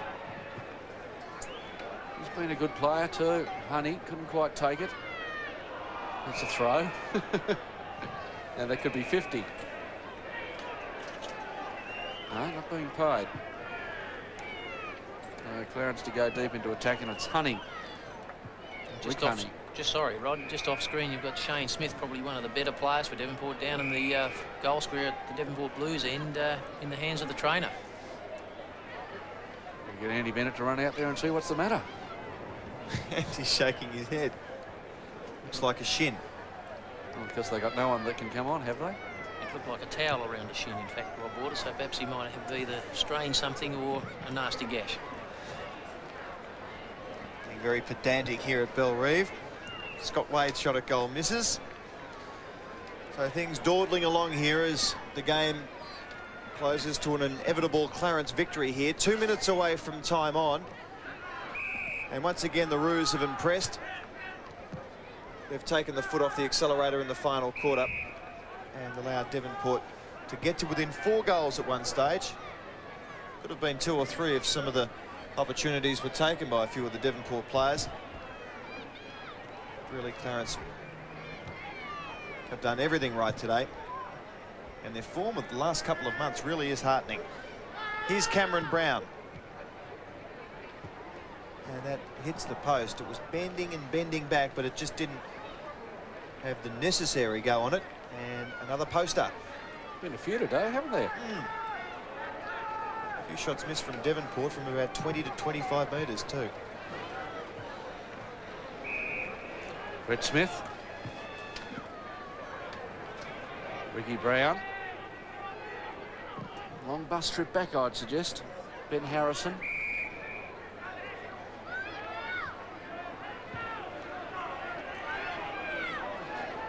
So Harrison chipping up towards Wade Anthony. He's certainly been one of the very best of the Devonport players today. He's been a goer for 4 quarters. Kicking from inside 50, and that should be 50. Caused a few worries in the commentary box when he came on in the second half with number 54. It did indeed.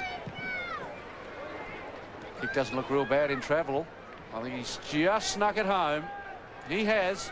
So well played to Wade Anthony, his second goal, both coming in the last quarter, and the Blues, to their credit, keep on keeping on. It was a good mark by Harrison, and he was looking to get it out to Wade Anthony as he ran past, but was being well held and held up. It was the little chip in the end going across to Wade Anthony, and quite rightly, as Rod Kilner said, he's played a very good game and would be in the best 3 or 4 players for the Blues today. It's a shame he didn't have another 4 or 5 mates with him, otherwise they wouldn't be in this position 4 goals down. Exactly 24 points the difference here, and Devonport have the footy again. Through Anthony, up towards the half-forward line. All the forwards here, Jaffray and Richardson. Andrew Scott does well, but Harrison was in the right place at the right time. Then he was smothered off it. Oh, that was an interesting manoeuvre from Andrew Scott. Saw the presence of Richardson there, thought he might go underneath him. And then copped a smack in the snout from the boundary umpire as he signalled out of bounds. Perhaps the boundary umpire could report himself, Gary, for a high tackle or something.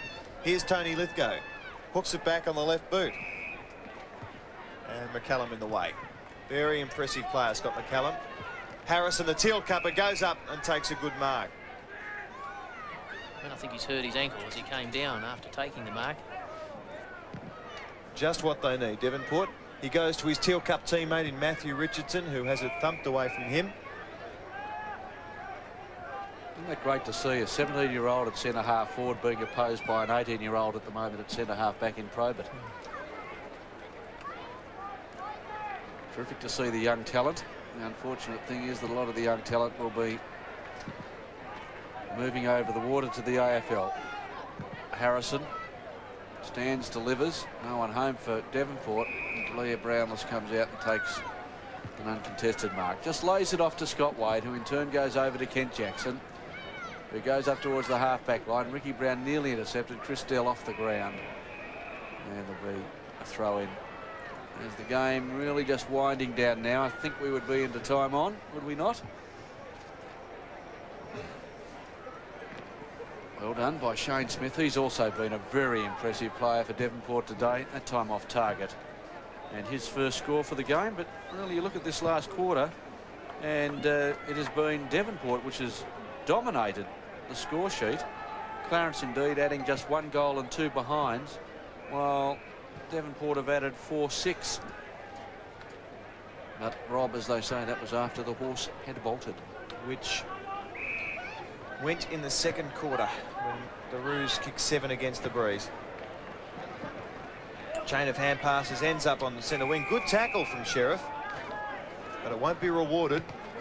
Central umpire says, fellas, you better throw it in. Sheriff, a disappointing start to the day. Got into it a bit in the third quarter, but not one of his better ones for 1992. Morrison now on the left boot, up towards full forward, and Stocker came out, almost took it. Appealing for a hold. Shane Smith towards young Richards, dragged off it. The strength of the Clarence defenders emerges here. Brownless to Beerley. Beerley towards centre wing. All Devonport here. And Tony Lithgow's made a good return after copping a high one in the third quarter. Kick to centre half forward. Richardson, the little fellow, had to go up and try and get the mark. Couldn't do it. And Clarence have won a free kick at centre half back. And Scott Wade must be vying for best of field honours today, Garry Davidson. Well, we certainly have plenty of possessions, but this man kicking the ball out of defence has just roamed out of there far too easily for mine, and I think that would be very disappointing for Peter Knights. Jackson, centre wing. The sun beats down. Ricci. As the siren sounds and ends the game with Clarence running out winners very convincingly in the end. 13-15-93. Devonport 9-16-70. Margin 23 points in the end, and Clarence, I think, did that very easily. Although perhaps Leigh McConnon would be a little bit upset, Garry Davidson, that they didn't really press on. And conversely, you could say at least Peter Knights might have got some consolation out of the game by the fact that Devonport did have a dip, probably their best dip in the last quarter, and perhaps the last 15 minutes of the third. Well, I'd agree with that, Rod, and Leigh McConnon would be disappointed that they only kicked 4 goals after half-time, after that scintillating second quarter where they kicked 7-3 up the hill against a slight breeze. But Peter Knights might be somewhat relieved that this is over, because they were severely embarrassed in that second quarter because the Clarence players just wanted to get the ball, and not enough players from the Devonport Blues were there to support the likes of Anthony and Morrison and the work that was done at centre-half forward by Richardson. They really were let down by some good players. They clearly beaten in the centre bounces, and the way Ricci cleared the ball out of the centre square, Peter Knights would have been wishing he had been playing in a navy blue jumper rather than a white and red jumper, and that was where the game was won and lost in that second quarter. 7-3, as I say, to 1-4 really set it up for a terrific win. You can see the players there very happy. Roger Curtis on the right of the screen, he's obviously not too keen to get the arms around his players, fear of getting that navy blue jacket dirty, but he'd be very happy that they've secured the fourth spot, and maybe keeping their fingers crossed that perhaps Hobart might falter in such a way that they could in fact get third. Rob, as well as some unfortunate injuries to come out of the game, there was Taylor, who's dislocated the shoulder or the AC joint. We've also got young McCoy, who played very well with a fractured cheekbone. Paul Holdsworth with an ankle injury. There's also 2 significant reports to come out of the game that we know of. One, Paul Holdsworth, who was allegedly who's reported, and also Brett Sheriff, 2 very important players. So those are significant things to come out of the game, with the finals very close to us indeed. In fact, only 1 week away now. Hard to believe. Andy Bennett's been a hard-working member of the team today, and with him he's got the victorious coach of Clarence, Leigh McConnon. Congratulations on the win, Leigh, but it was a bit of a funny sort of game for her. I thought you played well and won the game when it was there to be won, when it had to be won, but the foot came off the accelerator a bit in the second half. Yeah, that's probably the disappointing part of the excuse me, Andy, the disappointing part of today's game, that we played 1 quarter of footy and got us through, and we did let it off towards, or certainly in the last quarter. They come back and they fought back well, but well, I suppose we won, and that's the main thing. Yes, with the finals looming, and obviously they're your opponent, the psychological advantage, did you push that with your players at all? We did to a certain degree. I think that really we've played fairly well over the last few weeks, but yes, that was something that was brought up, that we would try and win today, obviously to set us on the way, and in the first round they'd beaten us by a couple of points, so there's a bit of an incentive there, yeah. Yeah, something to spur. You won convincingly out of the centre. Young Matthew Honey, I assume he's a youngster, has been a bit of a find for you? Well, he certainly has. We got a clearance from him from Glenorchy about 6 weeks ago, and I dare say that Matthew, in the 6 weeks that 6 games he's played with us. We brought him straight into the seniors, in fact. Never played senior footy before, but the 6 games he's played with us, he's been in the best 6 or 8 players. So, yeah, we're very happy with him. Yeah, it's a real bonus for you. Your key players, especially Scotty Wade, played pretty well, but I thought some of your lesser lights, or your lesser-known players, Matthew Honey, Matthew Jones, I assume he's a youngster as well. Scott McCallum again did well. David Page did a good job on David Morrison. Well, the other players have got us through in the second round, Andy. So, you know, they're the ones have done very well for us and continue to do well. So, there's positive signs there. Yeah, the negative side today, I guess, was the injuries you copped. Paul Holdsworth and Nick Taylor with the shoulder. Can you tell us a little bit about those? Well, definitely Nick Taylor's hurt his shoulder, and I think that may be the end of the season for Nick.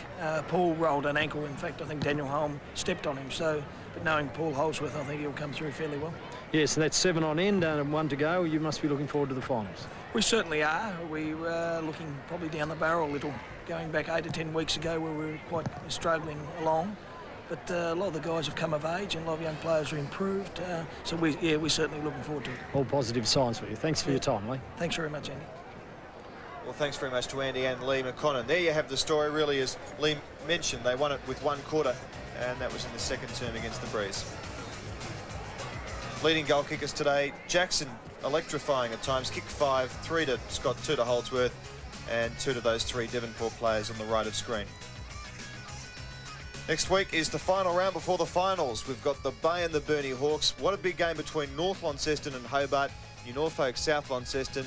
We'll be at North Hobart and Clarence at league headquarters, and also Devonport play Glenorchy at Devonport Oval. So good afternoon here from the Bellerive Oval. Good win today for Clarence, and both teams, Clarence and Devonport, will again be in action in 2 weeks' time in the finals. You're unbelievable.